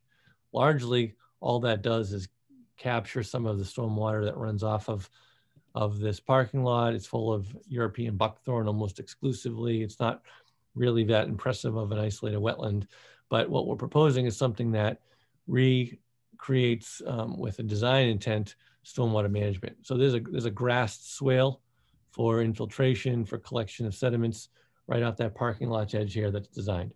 Now it's not quite as big square foot to square foot as the isolated wetland, but it will function as an isolated wetland of its own because of the input of the hydrology from the adjacent lot. So what we were able to do with that is, at the request of Matt and the commission, was reduce the square footage of the wetland replication area to try to preserve as much upland buffer as possible by the reduction in the overall wetland impact by what we're creating with this little grass swale feature. So there's about a 30% reduction in overall size of replication. So we still meet the 1.5 to 1 requirement from the crossing for the access road, plus the remaining land of the isolated vegetative wetland over here. So with that, we've updated almost every significant report that went along with this project. There's an updated wetland replication detail plan. There's a construction sequencing plan that was requested at the last meeting. There's some details about some of the vegetational buffers on this plan that you can see, some of the landscaping features. But one of the more important things that was a repeated comment in Matt's prior letters was the need for a wildlife habitat evaluation. So Dan Wells at my office, who's a wildlife biologist, he's on the call now if there's questions about the wildlife habitat, but he did do a comprehensive wildlife habitat study out here. And he found that the designs are adequate and appropriate to protect the somewhat commonplace wildlife habitat features that are found on the property. He could get into that in more detail. The one notable item that we added to the plan to accommodate wildlife habitat, though not required for passages of water, is that the culvert system through the crossing was upgraded from a 12-inch single culvert to convey water to now a twin 18-inch culvert. If you look at what's feeding the wetland where we're crossing, we just have this little bulb of wetlands right here. And there's a drain, there's a catch basin over here. Actually, it's right there. That catch basin has a discharge pipe out to this wetland. So we're more or less, this wetland, maybe there's some groundwater component discharge, but we have this kind of surface water collection system, pipe discharge feeding the wetland, then we get some flow that kind of makes its way through this system and all. So there's not a whole lot going on in here from a wildlife habitat perspective. Nevertheless, for small animals, this crossing was upgraded to twin 18 inches, which will allow small mammals, amphibians, and reptiles to pass through. The larger animals can pass over the driveway as such. That's why we've minimized the length of these wing wall or retaining wall crossings. So there's, like I said, there's a whole package that goes through point by point Matt's comments. There's all these additional reports. This is their additional plan. And, but those things I just mentioned are the highlighted changes. So I'll stop there at this point, I guess. Okay, thank you. So Mr. Wells, did you just want to give us a kind of a brief overview of the wildlife habitat analysis that you did? Sure, Mr. Chairman. So as Scott mentioned, essentially there were no unique habitat features that are uncommon to the area. There's, a lot of I'd say woody debris and leaf litter, which are pretty abundant, not just in the limit of work, but throughout the site. What's most important, I think, to focus in on is first of all, the isolated vegetated wetland. And, you know, when you see a wetland like that, typically what comes to mind is looking for, could it be a vernal pool? That was, I think, vetted in the ANRAD process for this project, that it does not provide that function. As Scott mentioned, it's pretty much dominated by invasive shrubs. There's some red maple tree canopy within it, but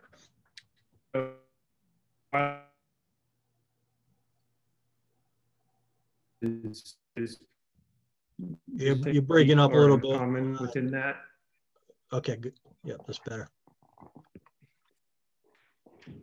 Okay, so the next part, I think, of a significant part of the site to look at would be that wetland on the just to the left of the crossing as you're looking at the plan. Mm-hmm. And as Scott indicated, that the source of that wetland system, it just kind of originates right in that location. If there was undeveloped habitat up gradient of there, then there'd be the potential for kind of a significant wildlife habitat corridor running through there, through the crossing. But, you know, it's complete. There's a large industrial building, the site to the left there. Mm-hmm. And beyond that, it's, you know, the entire street is significantly developed. So I don't, as Scott indicated, you know, there's going to be, the crossing is going to provide, you know, ample size for small animals to move through that. But because of the fragmented, you know, the highly developed landscape context, you know, in that vicinity, I don't see that as being a potential issue of, you know, interrupting a significant wildlife habitat corridor. So I think that crossing is more than adequate to kind of provide migration for small mammals, small amphibians. Okay. If you look at the rest of the site, you know, just the buffer zone impacts, there's a few dead standing trees, there's some woody debris on the ground. There's certainly going to be some impacts to common, you know, small mammals, birds, but there's nothing, you know, it's not a site that has any sunny potential turtle nesting areas, despite being next to that, a pretty substantially sized wetland to the right of the plan. And exactly, yeah, so it's completely forested, so there's no real concern about turtle nesting areas being impacted by this project.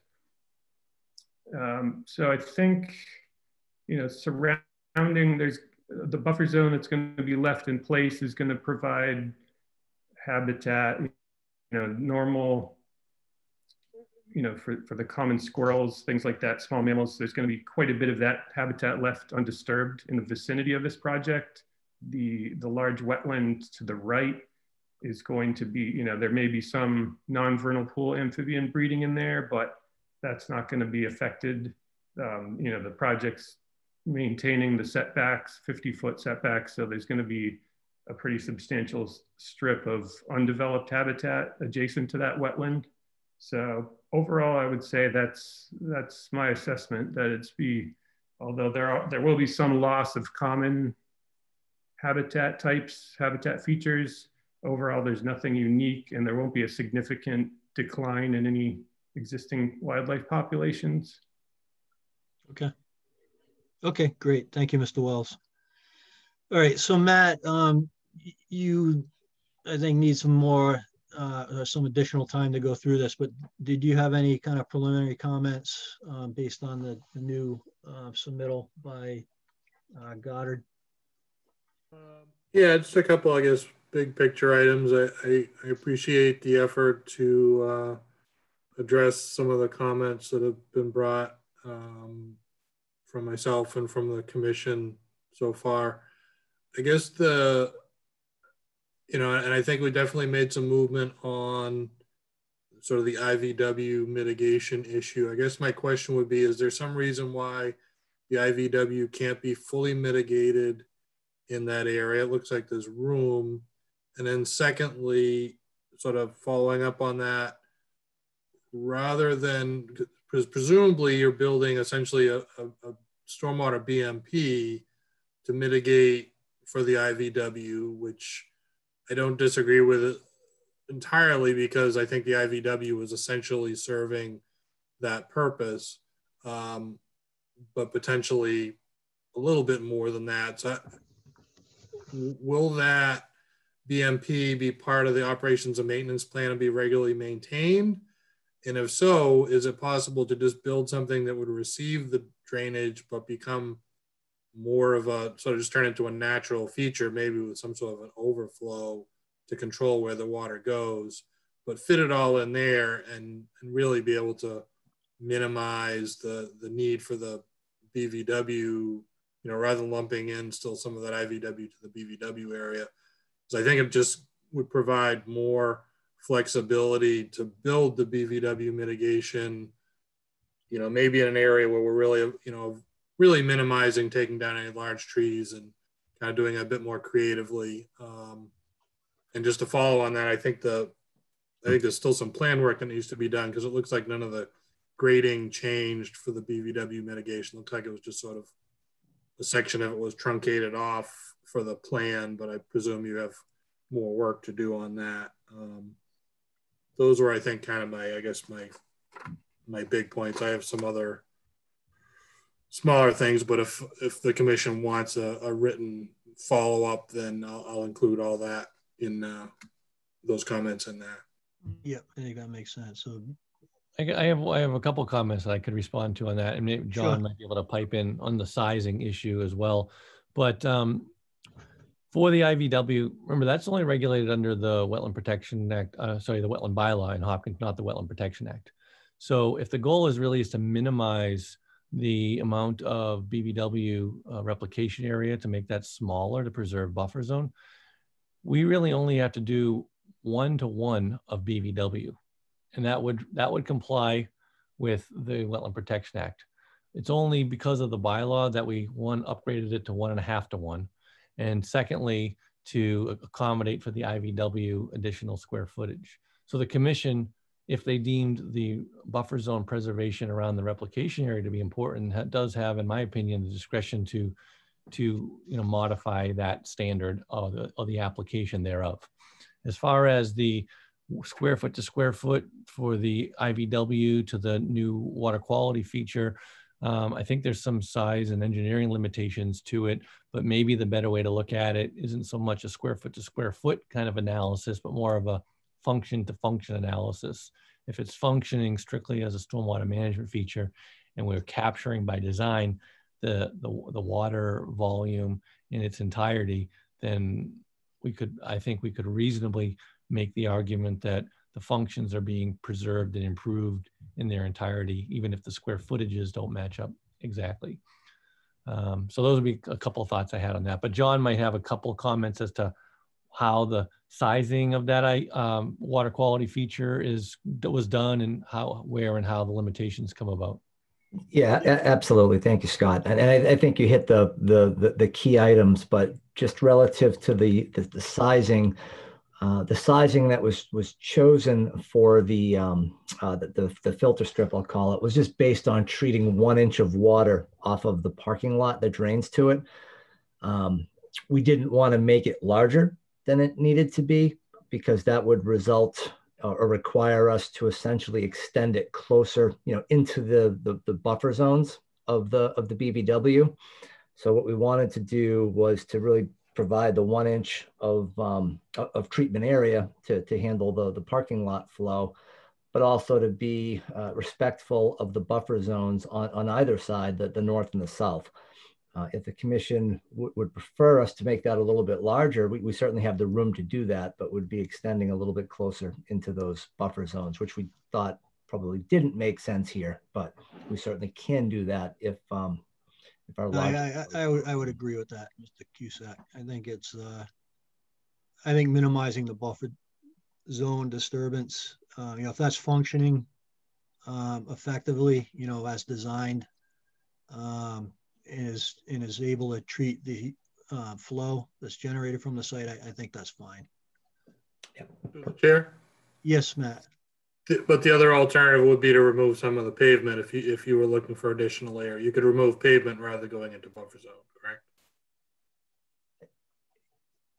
I don't think that's something that's realistic. If you know the butter is using that, even though it happens to be on our property, it's still his parking lot, and so it's not as though it's just pavement that's sitting there. It's actually being utilized. So we're really trying to respect that, not get into a legal battle with the buffer, and provide something that really meets the intent of what you'd want to treat with the 1 inch of runoff from that. We thought it was really the best of all worlds. Okay. Okay. All right. So just moving over to Beta's review, Mr. Cusick, for the stormwater, did you get a chance to take a look at their response? Yeah, as far as I know, we've addressed all of Beta's stormwater comments. Okay. It looked like, so maybe I'm not looking at the most recent version, but SW2, one of the comments was there was a 52% increase in volume of runoff from the site for this project for the 2-year storm event. Applicant should evaluate potential impacts to wetlands and increase in down gradient flooding. So that was addressed. Yeah, we with the planning board hearing, we went into pretty good detail on that with Beta. Okay, so was there a follow-up letter that you guys put together? That was one of the items, and then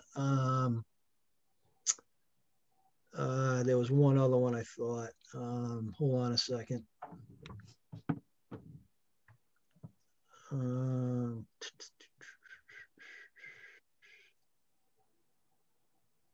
So the SWIP, that was included as a condition. So the erosion control barrier detail indicates use of both compost and silt fence for the perimeter. Provide details of these controls. So that was provided. Mm-hmm. Okay. I think those are the only two.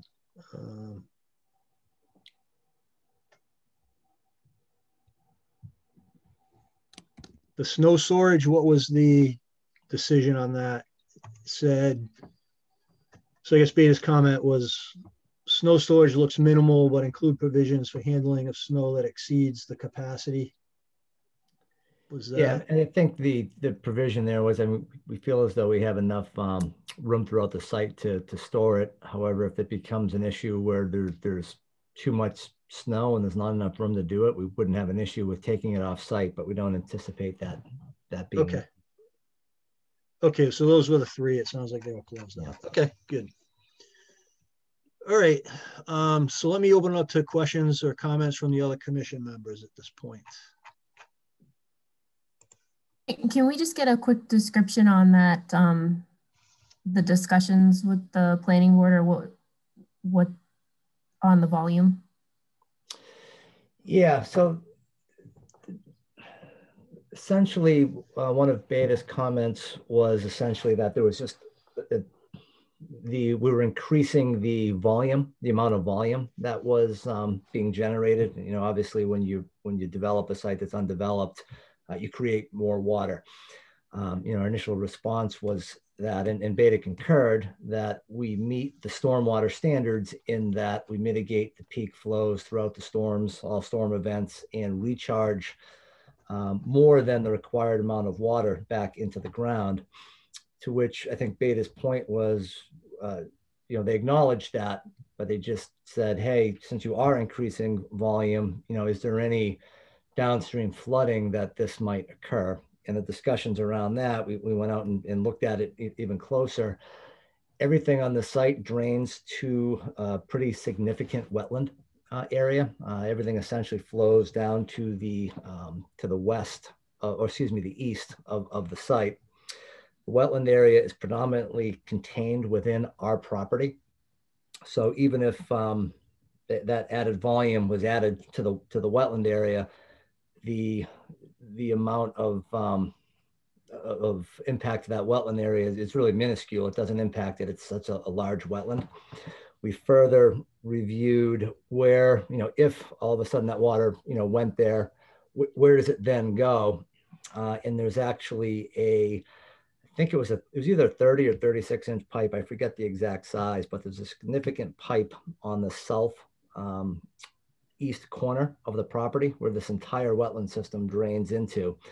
So we went out and took a look at that pipe just to make sure it was adequate. It wasn't in need of repair. There wasn't blocked or anything that would cause some additional flooding, and confirmed that it is working as is intended. So any of the water that got into that area would flow through the wetland and in the constructed infrastructure downstream as intended. There wouldn't be any impacts to any offsite flooding.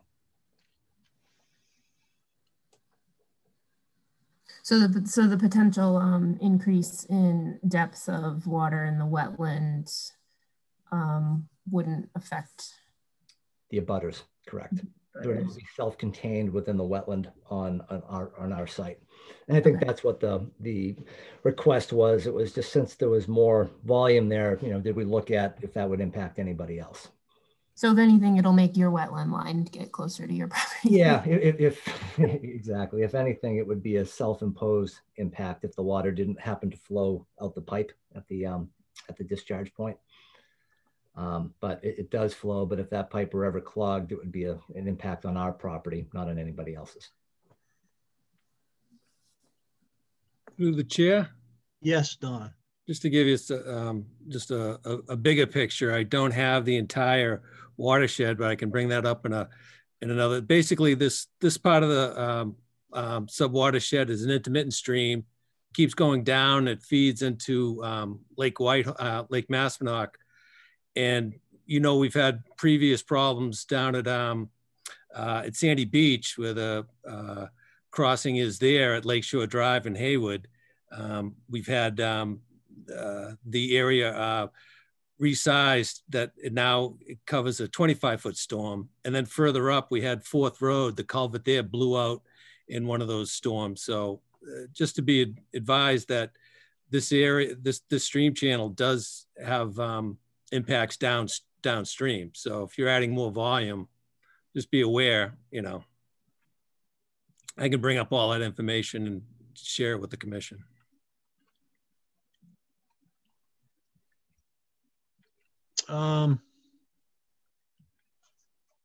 Yeah, I don't think you need to do that, Don, at this point.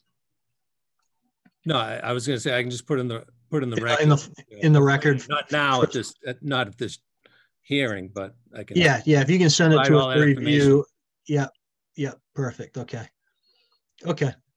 Other comments, questions from commission members? Through the chair, I have a question, I think. Yes, Ted. I want to look at the IVW that's being plowed under the parking lot and the retention basin. I think I heard Matt to say that its primary purpose, the IVW, was to catch water coming off the parking lot. But I thought I understood Matt to say there is another purpose, and he was wondering if that purpose would be, could be replicated in the new long thin trench, like letting it go natural. I wonder if Matt could further explain what he was thinking about there. Mr. Goddard said if the main purpose of that IVW is to catch water, we're replicating that purpose. I think Matt thinks that there might be another purpose to the IVW that might be getting lost, but maybe I'm wrong. I wonder if you could help me, Matt. Sure. Yeah, I mean, the existing condition that's out there now is fairly small depression area that was probably man-made when the site was altered, who knows how many years ago. And now it's, as nature does, it's kind of taken things over and reverted back to a natural condition, so that you have, you might argue an artificial source of water that's coming off the paved parking lot from the adjacent property. That water is coming into this depression, that depression is filling with leaves. Yes, it's most of the vegetation in there, most of the shrubby vegetation that's in there is an invasive species. But there's still wildlife, and I'm sure Dan can speak to this, as I think he did in his report. There are still, you know, wildlife species that are utilizing that area to some extent. You know, there are insects in the leaf litter. There are critters that are going to go searching for those insects. The invasive species produce fruits. There are various wildlife that's going to use that. There's, you know, the overstory of the trees that's going to be utilized for nesting and various things. So, you know, I guess my point was on if we're replacing it with sort of this sort of structured best management practice drainage feature that presumably is going to be maintained as part, you know, under the operations and maintenance plan. And again, I don't have an answer to that because I didn't see an updated O&M plan. But if it's sort of going to become this somewhat sterile feature, my question was, does it need to be, or could it not sort of be treated as a BMP, just as an area that's receiving the water, and either be, you know, potentially plant or you know, converted into something more like a rain garden that's planted and managed that does have some value, or just be left to go natural and ideally not fill in with invasive species, but, you know, fill in with some shrubs and have some tree overstory and leaf litter and all that stuff that's essentially out there now, so that it is really kind of serving all the functions. You know, we could probably argue sort of what level of functions and values are there, but I think we all agree there are some there. And the closer you can create something as to what's being lost, the better chance you have of actually mitigating for it. And I think that was my point. Thank you. So I think we heard their answer to why they don't want to try to make it bigger. Could we get a response to that part of your question? I think Matt makes some good points, and I don't see any reason why we couldn't plant this area up and design it with some more naturalized components to it. If that would accomplish what Matt's seeking, I think that could be done. You know, design it in a way that it would be something that's less maintained long-term and more intended to become naturalized, but yet there's some design on its original layout. Yeah, I you know, and to that point, Mr. Goddard, I don't think that would be too much of a heavy lift for you guys. Right. You know, that, you know, make it more of a, you know, rain garden with some natural features, you know, as compared to just a you know, a maintained feature going forward, right? Perfect. Yeah, we'll definitely do that. That's not a problem. And I'd also welcome some feedback too on the earlier kind of comment question I had. If the commission would rather see that the BVW replication area made smaller at either a 1-to-1 of BVW or 1.5-to-1 of BVW, or whether or not it was necessary to square foot to square foot replicate the still difference in the IVW lost area. Because we could probably cut that wetland replication area in half of what you currently see, this area down below here. Yeah, I think my sense is if you guys naturalize that feature there, that's taking the runoff from the other parking lot, I don't have a problem with reducing the replication area to a 1-to-1 to preserve some of the buffer zone. But let me, you know, I you know, it's, as you mentioned, it's regulated under the bylaw. I don't have a problem with that. I'd rather preserve, you know, the replication areas are a little dicey sometimes, and you know how effective they are in the long run. So I think I'd be more inclined to see some of the buffer zone preserved. But let me open it up to some of the other commission members to comment on that. That's my sense. Yes, I'd agree that I'd rather not take down you know, forests to replicate, just to replicate. And I think John had mentioned before for that area, not wanting to extend it into the buffer zone, keeping it the size it was to try and stay out of the buffer. But based on the plan, if that area is going to be disturbed grass area anyway in the buffer, then I would extend it as far as we're going to impact it anyway and call it replication, I think. Yeah. Rather than have grass in the buffer. That's certainly possible. The other thing that comes to mind too is if we make this thing half as big and we're only, you know, as big as the impact area right here, then we might not even need to come in this location altogether. You know, we might be able to just kind of tuck it in right in the immediate proximity of the crossing. Whereas when we had to make it so large, there just wasn't many other places to make. We couldn't make it that large over in here. I was thinking the same thing, Scott, that if you're already in the disturbance for putting in your retaining walls and everything, you might be able to put it right in tight to right next to the impact area. Mm-hmm. Yeah, that makes sense to me too. Yeah. Okay. Okay. All right. So the next meetings are, well, let me open up to public comment or questions at this point. Is there anyone in the audience that has a comment or question? I don't see any hands raised. Okay. All right. So our next meeting, Mr. God, the 9th or the 23rd. Is there a preference? And hopefully we'll be able to get this. Yeah, so we're gonna make another plan revision here. It doesn't seem like it's gonna be that much work. I probably go to the next meeting, you know, and if something happens that somehow that isn't satisfied, we can go to the 23rd, but I think we could target pretty safely probably the meeting on the 9th, 2 weeks from today. And we'll work to get you everything from our end a week from today. And that would be 1 week prior to the next meeting.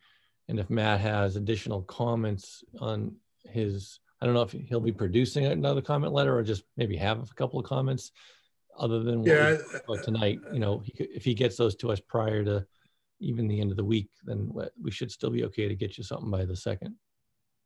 Yeah, Jeff, I guess that's the question. I mean, typically as you know, how we do our response letters, we kind of take the letter and kind of go back and forth point by point. Mm-hmm. I'm happy to put more of just sort of a bulleted list, maybe in an email to Don that he can distribute out that, you know, kind of gets down to brass tacks as far as what I guess my bigger points are rather than kind of going the formal route. That sounds good. That sounds good, Matt. Let's just do that. I think that's fine. Okay. Then I guess we'd request a continuation to the 9th. Okay. All right, we'll do that. And if you can just send us an email to that effect. I'll send it right now. Great. Okay. Very good. Thank you, everyone. Thank you.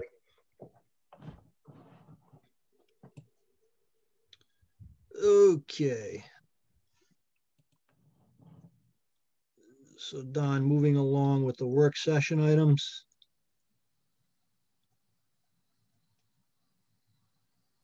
We have Brock, 19 Wood Street, the cease and desist order. Just trying to close out the last meeting. Yep, I'll give you a minute. I'll be back in a second, okay? While you're doing that.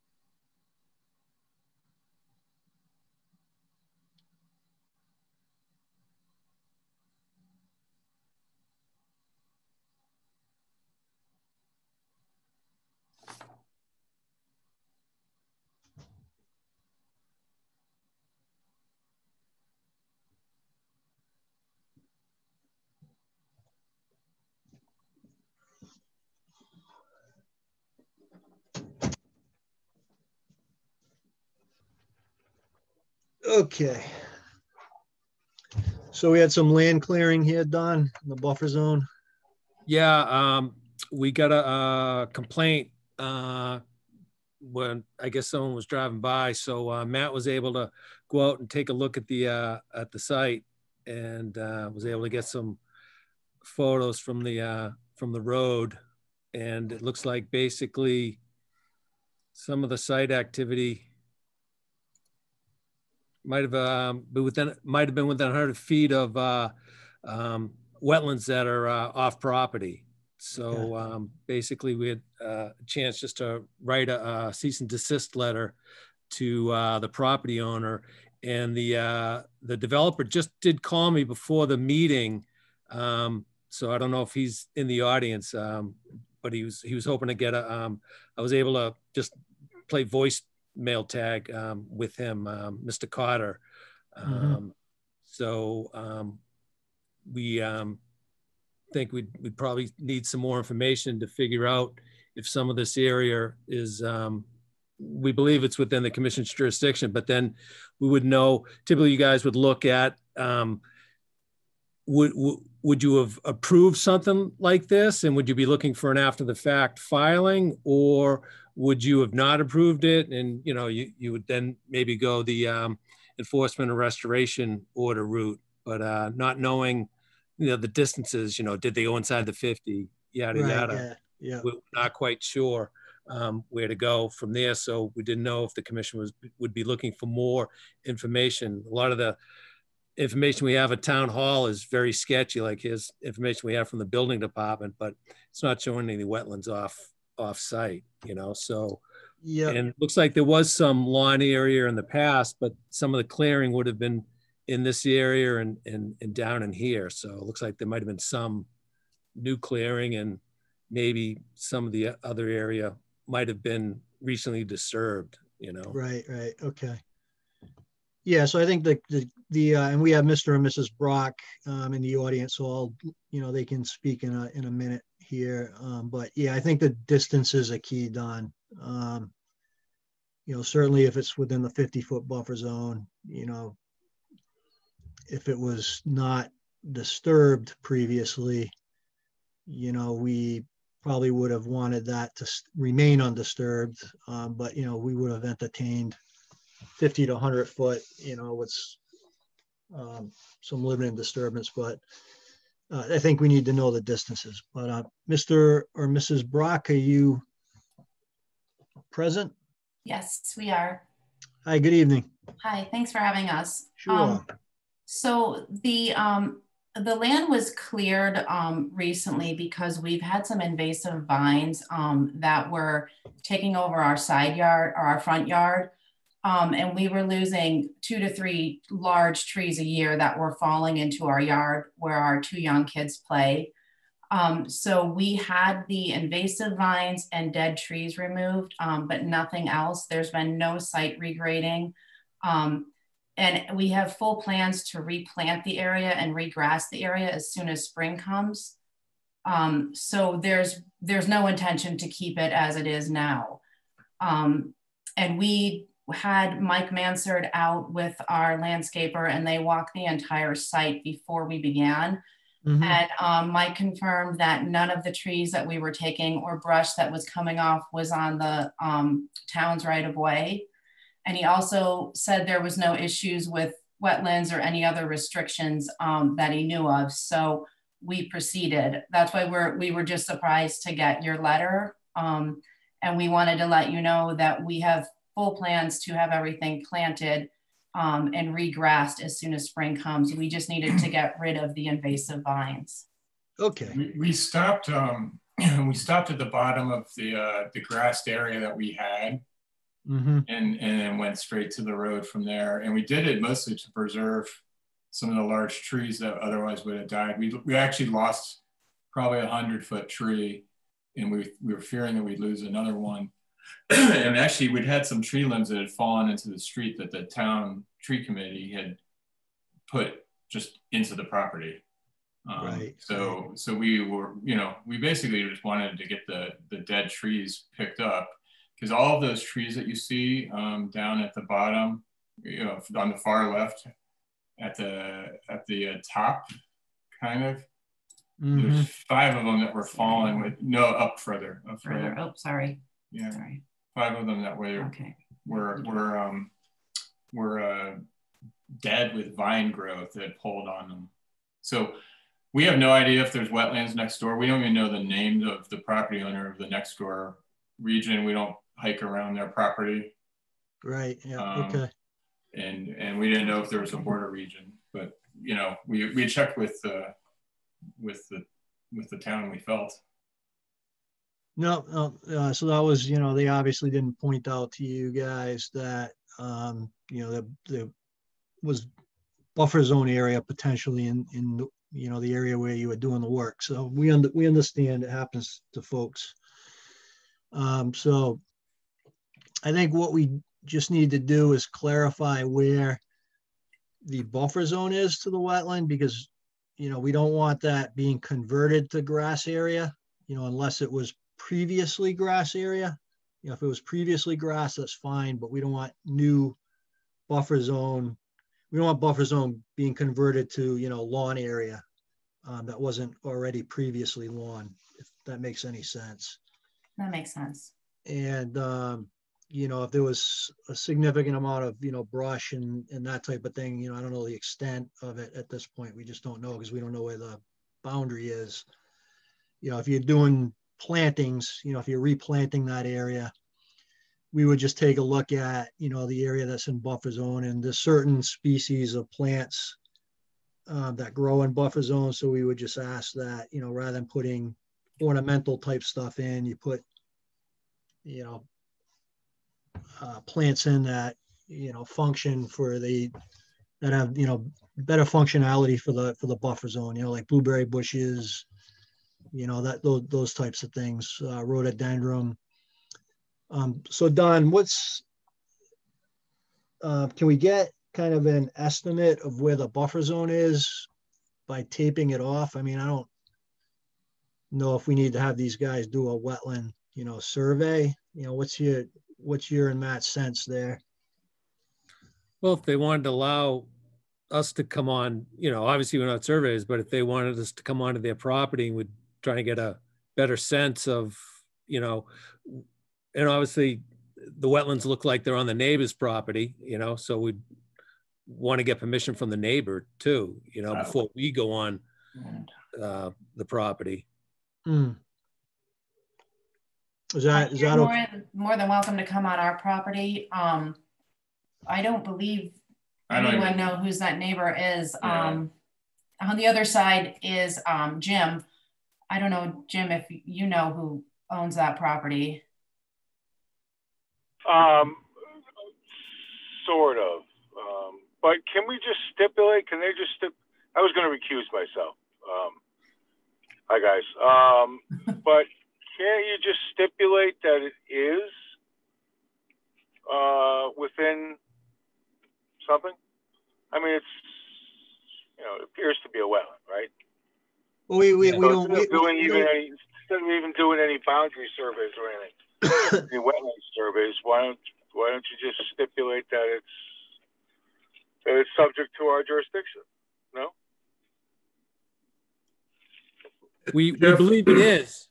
We believe site clearing occurred within the commission's jurisdiction, within 100 feet of the resource areas.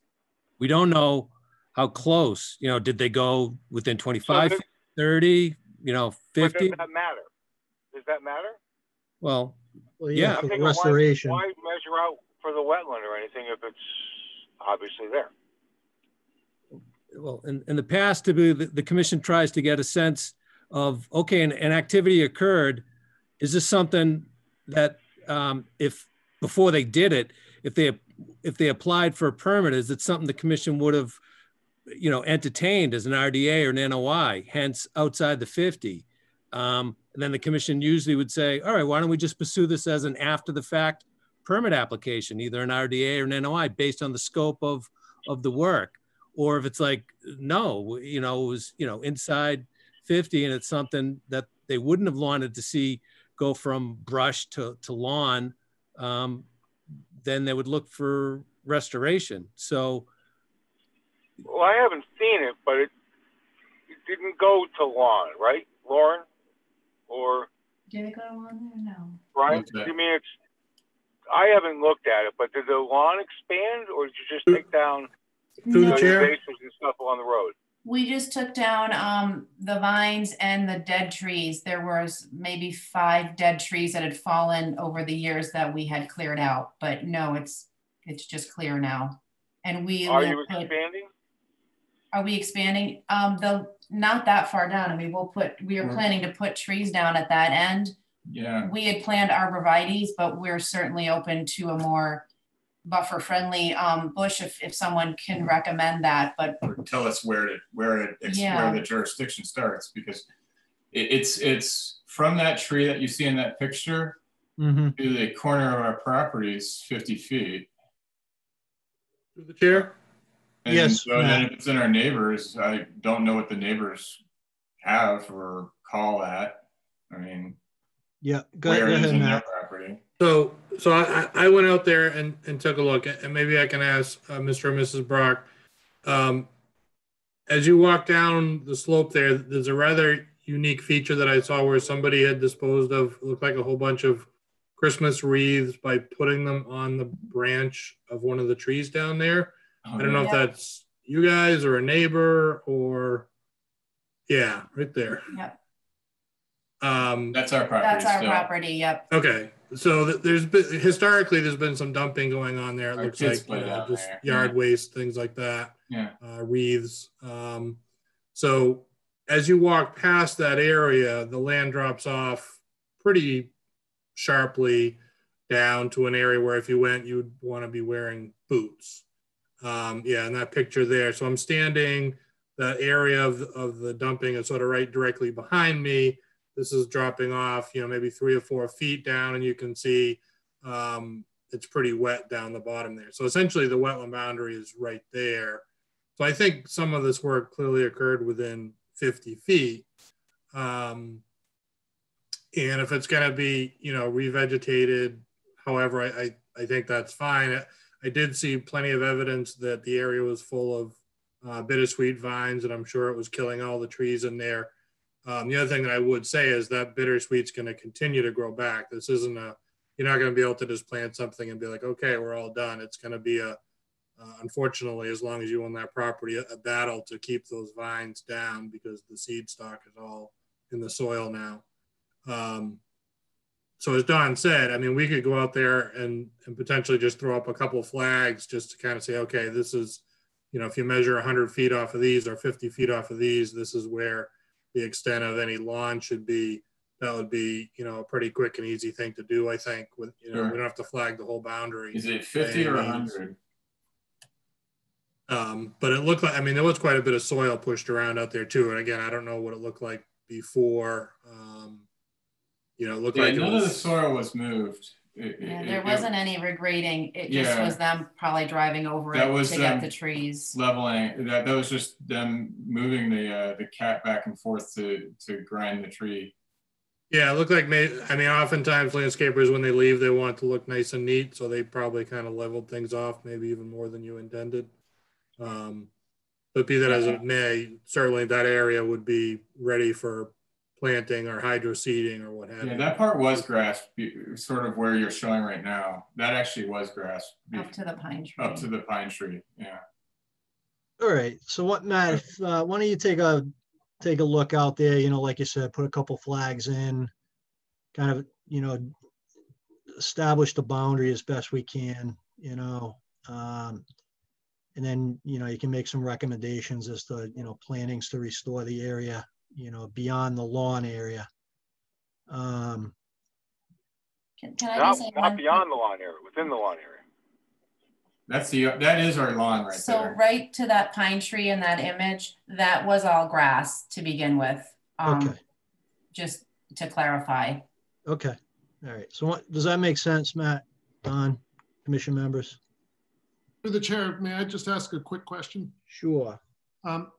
The trees that were removed were all trees that had already fallen. Is that true? There were no standing dead trees that were removed? There was one standing dead tree and 5 that had fallen. Half of it had fallen, though. Half of the standing dead one had fallen. The reason I bring it up is we very often approve removal of dead trees, but if they're within the buffer, we usually want that tree, another tree replanted in that spot.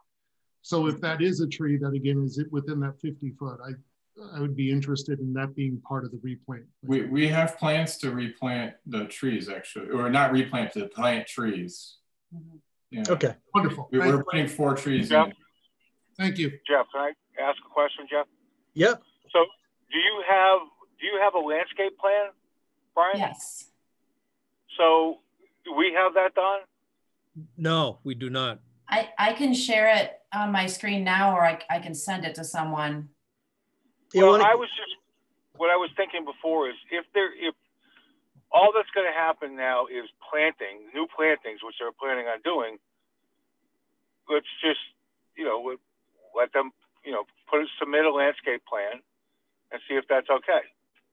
Because this needs to be stabilized, right? So we don't want to, right. You want to stabilize this, but this is done. If it was all along before, then it seems to me that what needs to be done is stabilized in the new plantings. Right, and we want buffer zone friendly plantings, not necessarily arborvitae. Yeah. So, Mrs. Brock, if you can send us the landscaping plan, okay. Matt can go out, take a look at the boundary there, and then my sense is that we can just swap out a few of your proposed plants in that buffer zone area to plants that are more friendly to the wildlife and the habitat in the buffer zone. Okay, that sounds fair enough. Yeah, can I bring up one more question? Sure. So due to the cease and desist order, we're not supposed to do anything on the site, which we understand, but there is a large maple tree on the other side of our driveway, 270 feet from the area you're concerned with, that we had plans to have taken down on Saturday because it's dead and falling into the street. It's, I can show you right here.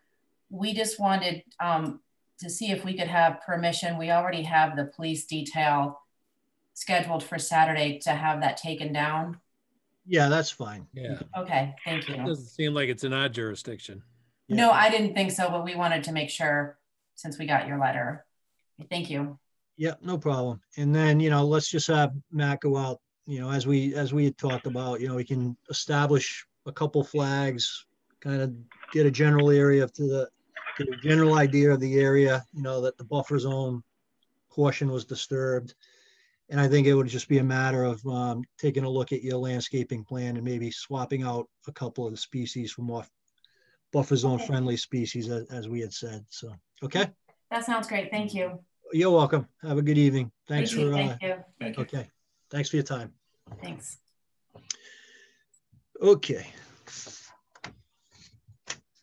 Plaskin, Don, 53 Hayward. Yes. Didn't get the chance to reach out to the property owner yet. We did receive a complaint. Matt was able to go out and take a look at the site. Just trying to get the folder open here. Work session. I was hoping to reach out to the property owner before the meeting, but was not able to. I was going to try and send a similar cease and desist. So Matt's photos and just trying to give you. Doing some clearing in the buffer zone. Yeah, and from what we understand, it might have been storm damaged trees. Okay. Don, do you want me to just kind of give a summary from my visit? Yeah, that'd be great. And I'll just bring up the rest of the plans I have so they can get an idea. So Don gave me the task of going out and checking out the property and advised me that the easiest access was actually from 80 South Street, which is where the big building there that was the temporary town hall. Yeah, there's public land right through here. Mm-hmm. This is Old Town Road, and the town also owns this parcel here. So Matt was going to try and look on Haywood Street and from Old Town Road to see what he could see. Yep. So I went out, took a look, and clearly there had been some fairly recent cutting of some vegetation, or at least cutting of wood, and a little bit of spreading of soil from what I could tell. And while I was out there, the owner came out and, you know, rightfully asked what I was doing in her backyard. So I explained I was there with the commission, you know, investigating a possible violation. And she explained that they had had some storm damage, some trees come down. They had somebody come in to cut up the trees and take them away. And that it wasn't exactly sure.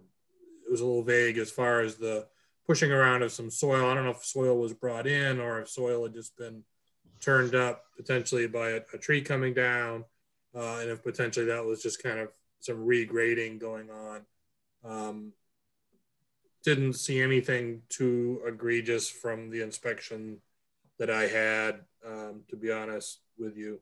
And then I just reported that back to Dawn. I think Dawn, the plan was to contact the homeowner and maybe get a little bit more detail on exactly what had occurred out there to report back to you. That was it. Okay, I think that makes sense, Don. You know, you just have them put them on the agenda for the next meeting. Okay. And they can just kind of walk through what happened, but it doesn't sound like it's a big deal from what Matt is saying. So, you know, we'll just no, I mean, because it's not like they were clear cutting. You know, you still have a lot of trees throughout here, so it seems plausible. And then I think the commission would just want this area to be stabilized, you know, so you don't have a lot of runoff. You know, it's not the time of year to do it now, but you know, just making them aware that, you know, there is some jurisdiction on their property. Yep. Yep. Let it revegetate. Yeah. Okay. All right. Okay. So Upper Charles Trail Committee, and I'll hand this off to Mr. Cirillo.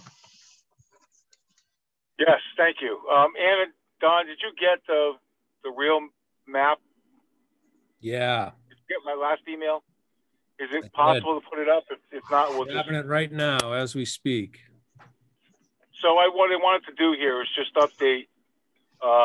You know, the Upper Charles Trail Committee will submit an NOI probably sometime in June for this so-called campus trail connector.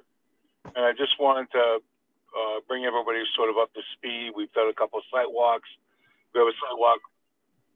We have a site walk with HALT tomorrow, and then we're talking to the school department because this is all on school department land.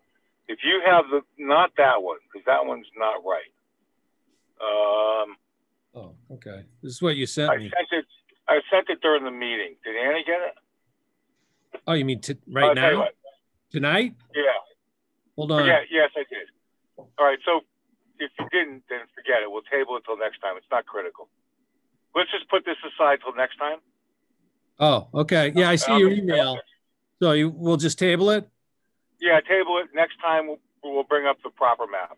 Okay.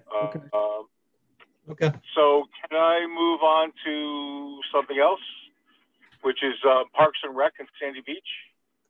That's on the public forum requests. Do you want to wait until we get to that? Yeah, sure. Yeah, let's just, we have one more item on the regular agenda, Jim, and then we'll move on to the public forum. Okay, that's cool. That was the draft annual report. So Don, I took a look at that. I thought it looked great. I didn't have any comments. Do you want to distribute that to the other commission members for comment? I did. I believe I emailed it out to everyone. Oh, you did? Okay. All right. Perfect. Did everyone get a chance to look at that? I'm sorry. Yeah, well done. Well done. Get it up on the screen. Sorry. I thought I was share screening, but I'm sorry I wasn't. Screen sharing.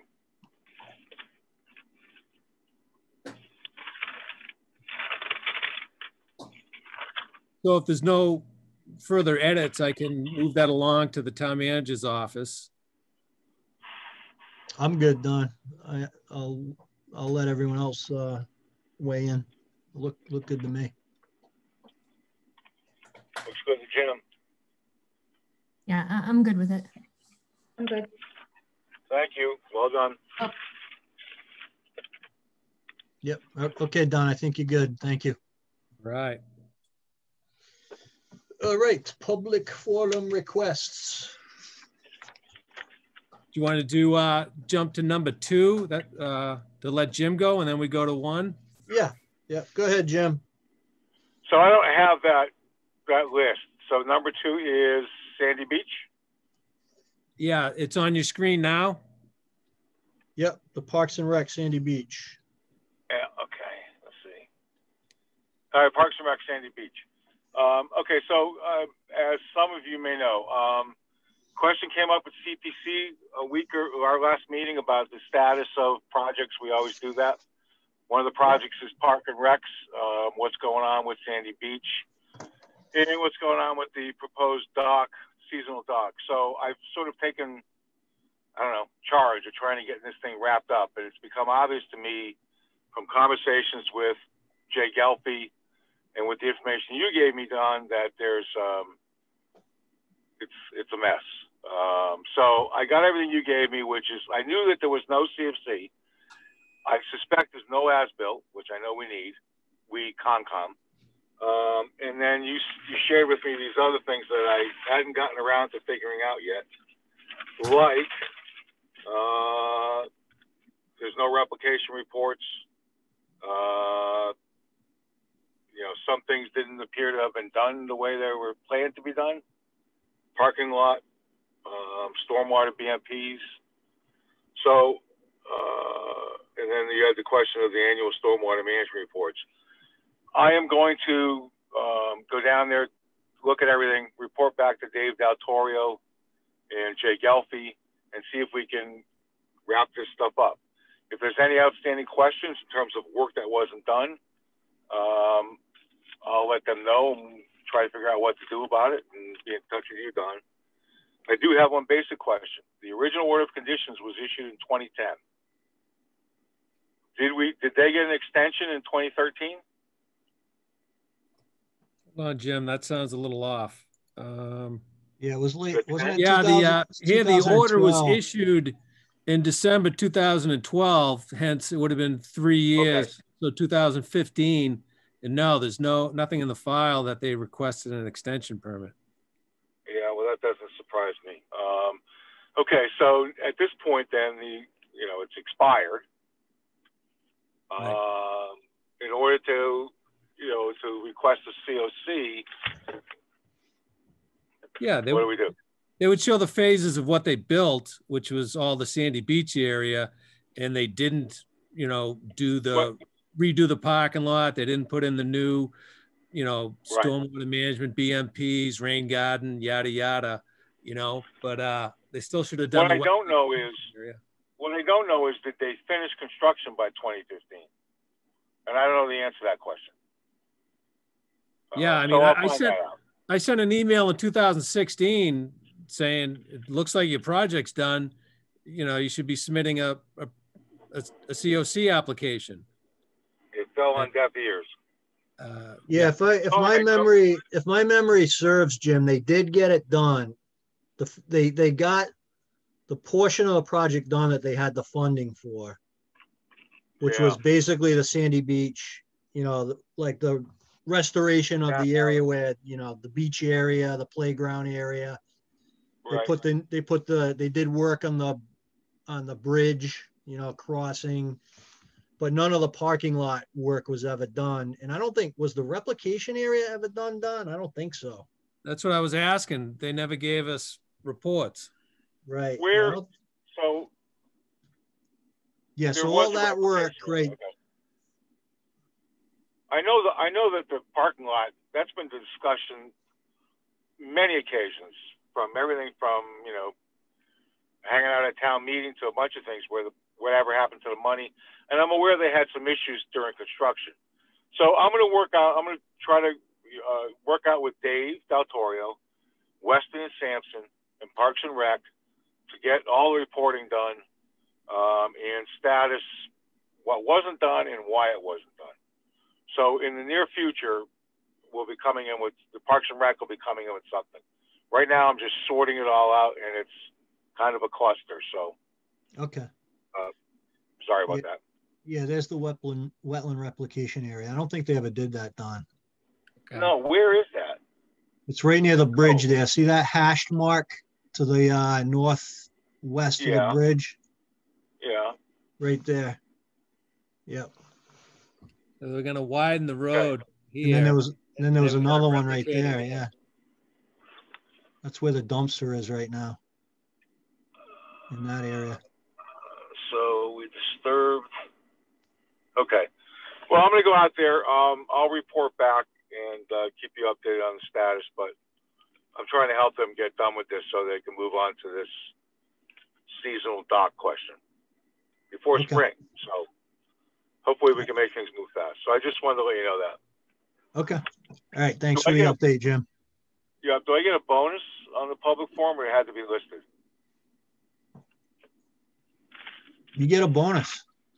I get a bonus? Okay, cool. It'll be in the mail the next couple of days. Don't spend it before you get it, though. All right, two quick things. One, I had an email conversation with Jamie Ronca, thinking of public forum requests. I asked Jamie how she was doing, how TCMC was doing. Their meeting on Thursday night, finally, since the last time was last March, apparently. And they're going to be discussing the so-called back of the Hughes Trail. I heard along someplace, Upper Charles or CPC, Peter Lagoy talking about another crossing, another wetlands crossing on the Hughes Trail. So I've asked Jamie to come into one of our meetings and fill us in on what TCMC is up to on Hughes. So she'll probably do that in a couple weeks. Okay. All right. So that was the bonus you're talking about. Yeah, but second bonus is I'd like to hear from Ted about the proposed tree cutting limitations thing if he wants to talk about it. Yeah, let's do the project change request first, and then we'll hand it off to Ted. All right. All right, so this was the Wilson Street Solar. Don, they want to move the roadway, apparently, or shift the roadway. All right. Yeah, this came in late on. Yeah. So I was out on Friday, Monday. I didn't have a chance to review any of this. Should we table it till the next meeting? Whatever you guys want. They basically they're saying it's they think it's all insignificant, you know. So I just haven't been able to had a chance to say, yeah, that looks about right. Of course they're going to say it's all insignificant, right? Right, exactly. Yeah, let's table it so you have adequate time to review it, Don. All right, cool. We will do that. Rather than kind of fumbling through it now. Yeah. Okay. All right, Ted, you get the mic. All right, I will, again, it's a long 2.5-year story that I'll try to make clear and short. 2.5 years ago in ZAC, we began exploring ways to try to control commercial solar development in town. Looking at Don's summary of CONCOM this past year, I noticed that we have approved 4 different commercial solar developments in 2020. You'll probably remember that a year ago, heading into town meeting, there was a bylaw proposal to have a commercial solar overlay district. When we got to the October town meeting, that and all other zoning proposals were tabled. The idea being we don't want to extend town meeting during times of COVID. So then ZAC was asked to take a good hard look at that zoning overlay so that we could answer some questions that were raised about it. And here was the ultimate where we landed. There were 3 kind of very restricted proposals to try to control commercial solar development. All of them, by the way, came from me. One is the solar overlay, which had been sitting there for a year. There was discussion to limit commercial solar development only to commercial areas in town, it being a commercial use. And that would have been industrial A or industrial A and B. And then finally, borrowing from a bylaw that was passed in Athol to limit commercial solar development only to land that had been previously disturbed. The overlay had been approved in Weston and Wellesley, and I think another town. The previously disturbed had been approved and signed off by the Attorney General in Athol. A and B just seemed natural. Town council said that all of those would be difficult to defend if someone challenged them because the state, the Commonwealth, has made so clear that they want to encourage solar development. And all of those town council thinks would be very difficult to defend because they are too restrictive and run counter to what the Commonwealth is trying to encourage. So I was frustrated, but town council was convincing, and in the end I was swayed. We started that whole process with two main goals. Number one, protect neighborhoods from being seriously negatively impacted by solar development, the way the Alexander Road development was. Number two, protect trees. What Zach put forward to the planning board was ultimately a much more strict bylaw proposal that would raise the standards of screening, both visually and acoustically, far beyond where they are now. And included in that proposal was much more documentation that need to be presented by the developer ahead of time, much more extensive documentation and studies. If that moves forward, that accomplishes one of our two-part goals. That would accomplish, if the planning board enforces said rules in the future, the protecting neighborhoods. It does not necessarily protect trees. Mm-hmm. Town council suggested to us, and this is now just like 2 weeks ago, you could also put forward a tree protection bylaw. That could be a zoning bylaw, that could be a general bylaw. Towns have done both. Town council drew up for us a couple proposals. One that would be you may do some cutting without permit as long as you follow these rules, and I'll try to touch on those in a moment. The other is you may do some cutting on major projects with a permit. Essentially, the way those proposed bylaws would work is if your project is greater than, and they have a couple different thresholds depending on which zoning area, 20,000 square feet, 40,000 square feet, 60,000 square feet, then you could clear 20% of the trees, 40%, 60, and those numbers don't necessarily align. I'm just trying to paint roughly the way that would work. So those were the two proposals that were brought. Zach asked the select board through Amy Ritterbusch to consider making it a general bylaw proposal and put it on the warrant. The thinking being then you need only 50% plus one vote at town meeting to pass a general bylaw. To pass a zoning bylaw, you need a 2/3 vote at town meeting. Amy Ritterbusch went to the select board meeting tonight. She presented the idea, tried to explain that town council drew up these ideas. So we already have town council's legal thumbs up, but she was unable to sway select board members to put a placeholder and then further discuss it through select board. That failed 4-1. So where does it go now? This again would accomplish our second of two prongs, protecting trees. If we have the increased screening and we have a tree protection, we've accomplished both of our goals.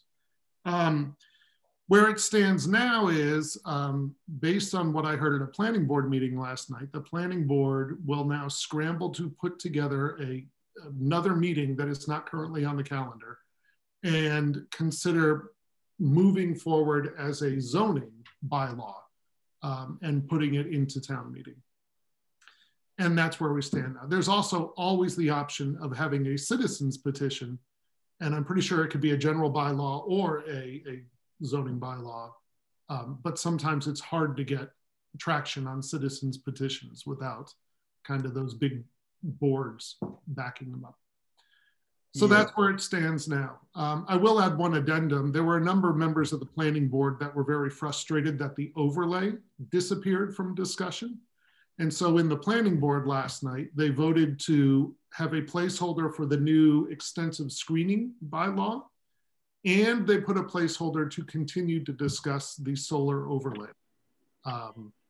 but they may not move. They may not move to put either one on the warrant. They may choose to put both of those on the warrant. They may choose to put one and not the other on the warrant. But that's where all of that discussion is right now. Okay. Hopefully that was clear enough. Yep, I think that makes sense. Crystal, can I ask a question, Mr. Chairman? Absolutely. I'll try to. Actually, I guess it's probably a couple of statements. I think some people know that I'm not one to shy away from disagreeing with someone, but the solar overlay, I have to respectfully disagree with town council. There already are bylaws that apparently town council considers too restrictive that have been approved. So I don't know why it's not worth putting forth another one. And then the other comment is the term living soil has become something that I've heard about recently. Living soil being the natural forest, the natural forest floor, and the other living things, vegetation, that are so useful in carbon sequestration that they shouldn't be removed. So anyway, I know that living soil is not part of this, but certainly I'm all for limiting tree removal because the trees do sequester carbon. And that's, I think, the goal of everybody. So anyway, Ted, I would support any citizen petition that would need to be done too. So anyway, thanks for your update. It was awesome. Super quick, Jim, there are members of the planning board that agree with your first point, and that's one of the reasons the overlay is still up for discussion. Good. I mean, did town council give reasoning on why they thought this would get challenged if other towns have done it successfully? Sure, they actually did. And that's the key. Town council says the attorney general will sign off on just about anything. The real question is if someone challenges it in court, who's going to win that decision? When it comes to the overlay, Weston has a very restrictive overlay. Wellesley has a absurdly restrictive overlay. The thinking is it hasn't been challenged because the land simply costs too much in Weston and Wellesley for any solar developer to want to buy land to challenge it. So they can have their restrictive overlay without fear of it being challenged in court. Athol is a different question. Town council wouldn't say this will fail in court in Athol. He said, I would not want to be the one defending it if someone in Athol does choose to challenge it. The Athol bylaw was passed a year and a half ago, not even a year and a half ago, and it may not have been around enough yet to be challenged at this point. And again, the reason is because the state has actively encouraged solar. They've written it into state law. We want more solar, and that's what makes solar different from a dump or a car wash or all sorts of other businesses. The state's not actively trying to have more car washes. And so I think my point bringing up the living zoning section. So I was bringing up the living soil thing because I think the state's going to have a different perspective on bylaws, on solar bylaws, and solar development. And that perspective, well, I think their perspective is going to change. And I don't know that they've been as restrictive as we've heard from people. But the state, I mean, I've read the state regulations. I don't see that it says thou shalt be able to do a solar array anywhere they want. I mean, we know we have issues with educational institutions and their ability to skirt zoning bylaws, but I don't see anything that says build a solar array anywhere you want to without regard to the natural environment or anything else. So I think that might change, but I'm glad that you're pursuing it. I'm glad that planning board is still pursuing it. Yeah, thanks for the update, Ted. So Anna just brought to my attention that we have one or two folks on the line from Grasshopper that we tabled till next week. I didn't know if, I don't know if it's Mr. King or Mr. Fasandola, if you wanted to just quickly make a statement on the request. I was just listening in. This is Nick Fasandola. I just haven't turned you guys off yet, so I have no statement to make. Chris King may want to provide a statement for the applicant, but at this moment, I have no statement or presentation for the commission. Okay, wait, apologies. We just didn't get a chance to take a close look at the request. So we just thought it made sense to have Don go through that in a little bit more detail so we can discuss it, from an educated standpoint at the next meeting. Well, hopefully that works for you guys, which is February 6th. Understood. We appreciate your time. Okay, thank you. Okay, and then just last for the public forum, just to keep everyone updated on the conservation administrator process. We have, I guess it closes out in 2 days. We have 14 applications in so far. I haven't seen any of or 14 resumes. I haven't seen any of them yet, but I'll reach out to Elaine when the posting officially closes on Thursday, and let you guys know how it looks. All right. How does that process go, Jeff? Who actually does the interviewing, hiring? So, yeah. So when I talked to Norman about it originally, he was saying that was going to be outsourced, but I guess the town of Hopkinton is running the process now. It wasn't outsourced. I'm not sure who's doing it. I guess it's the HR group in town. Elaine put the posting together, the advertisement, sent that out to Mac and a couple other channels. And the resumes are being submitted to the HR folks. And then they'll put an internal group together to review the resumes. I think Anna is going to be in that group, and then a couple someone from HR. Elaine obviously will be involved. I'm not sure the extent to which I'll be involved. I mean, I think they'll let me review the resumes at least and make recommendations.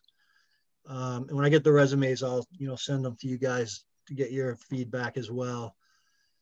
But as far as being involved in the interview process, I think that's all held by or run by folks who are actually employed by the town.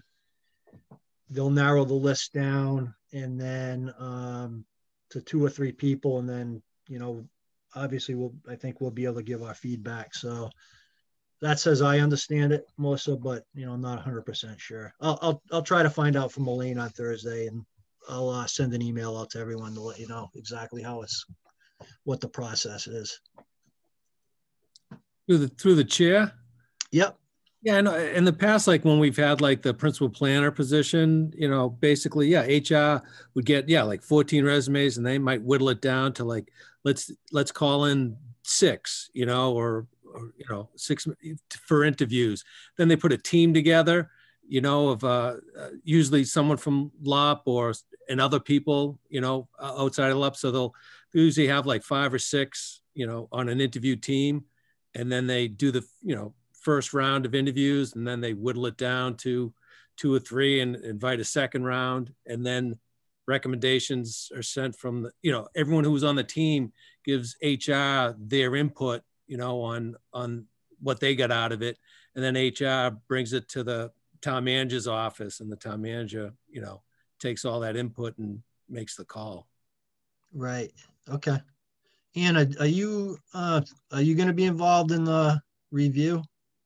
I haven't been invited or informed of any reviews at this point yet. Okay.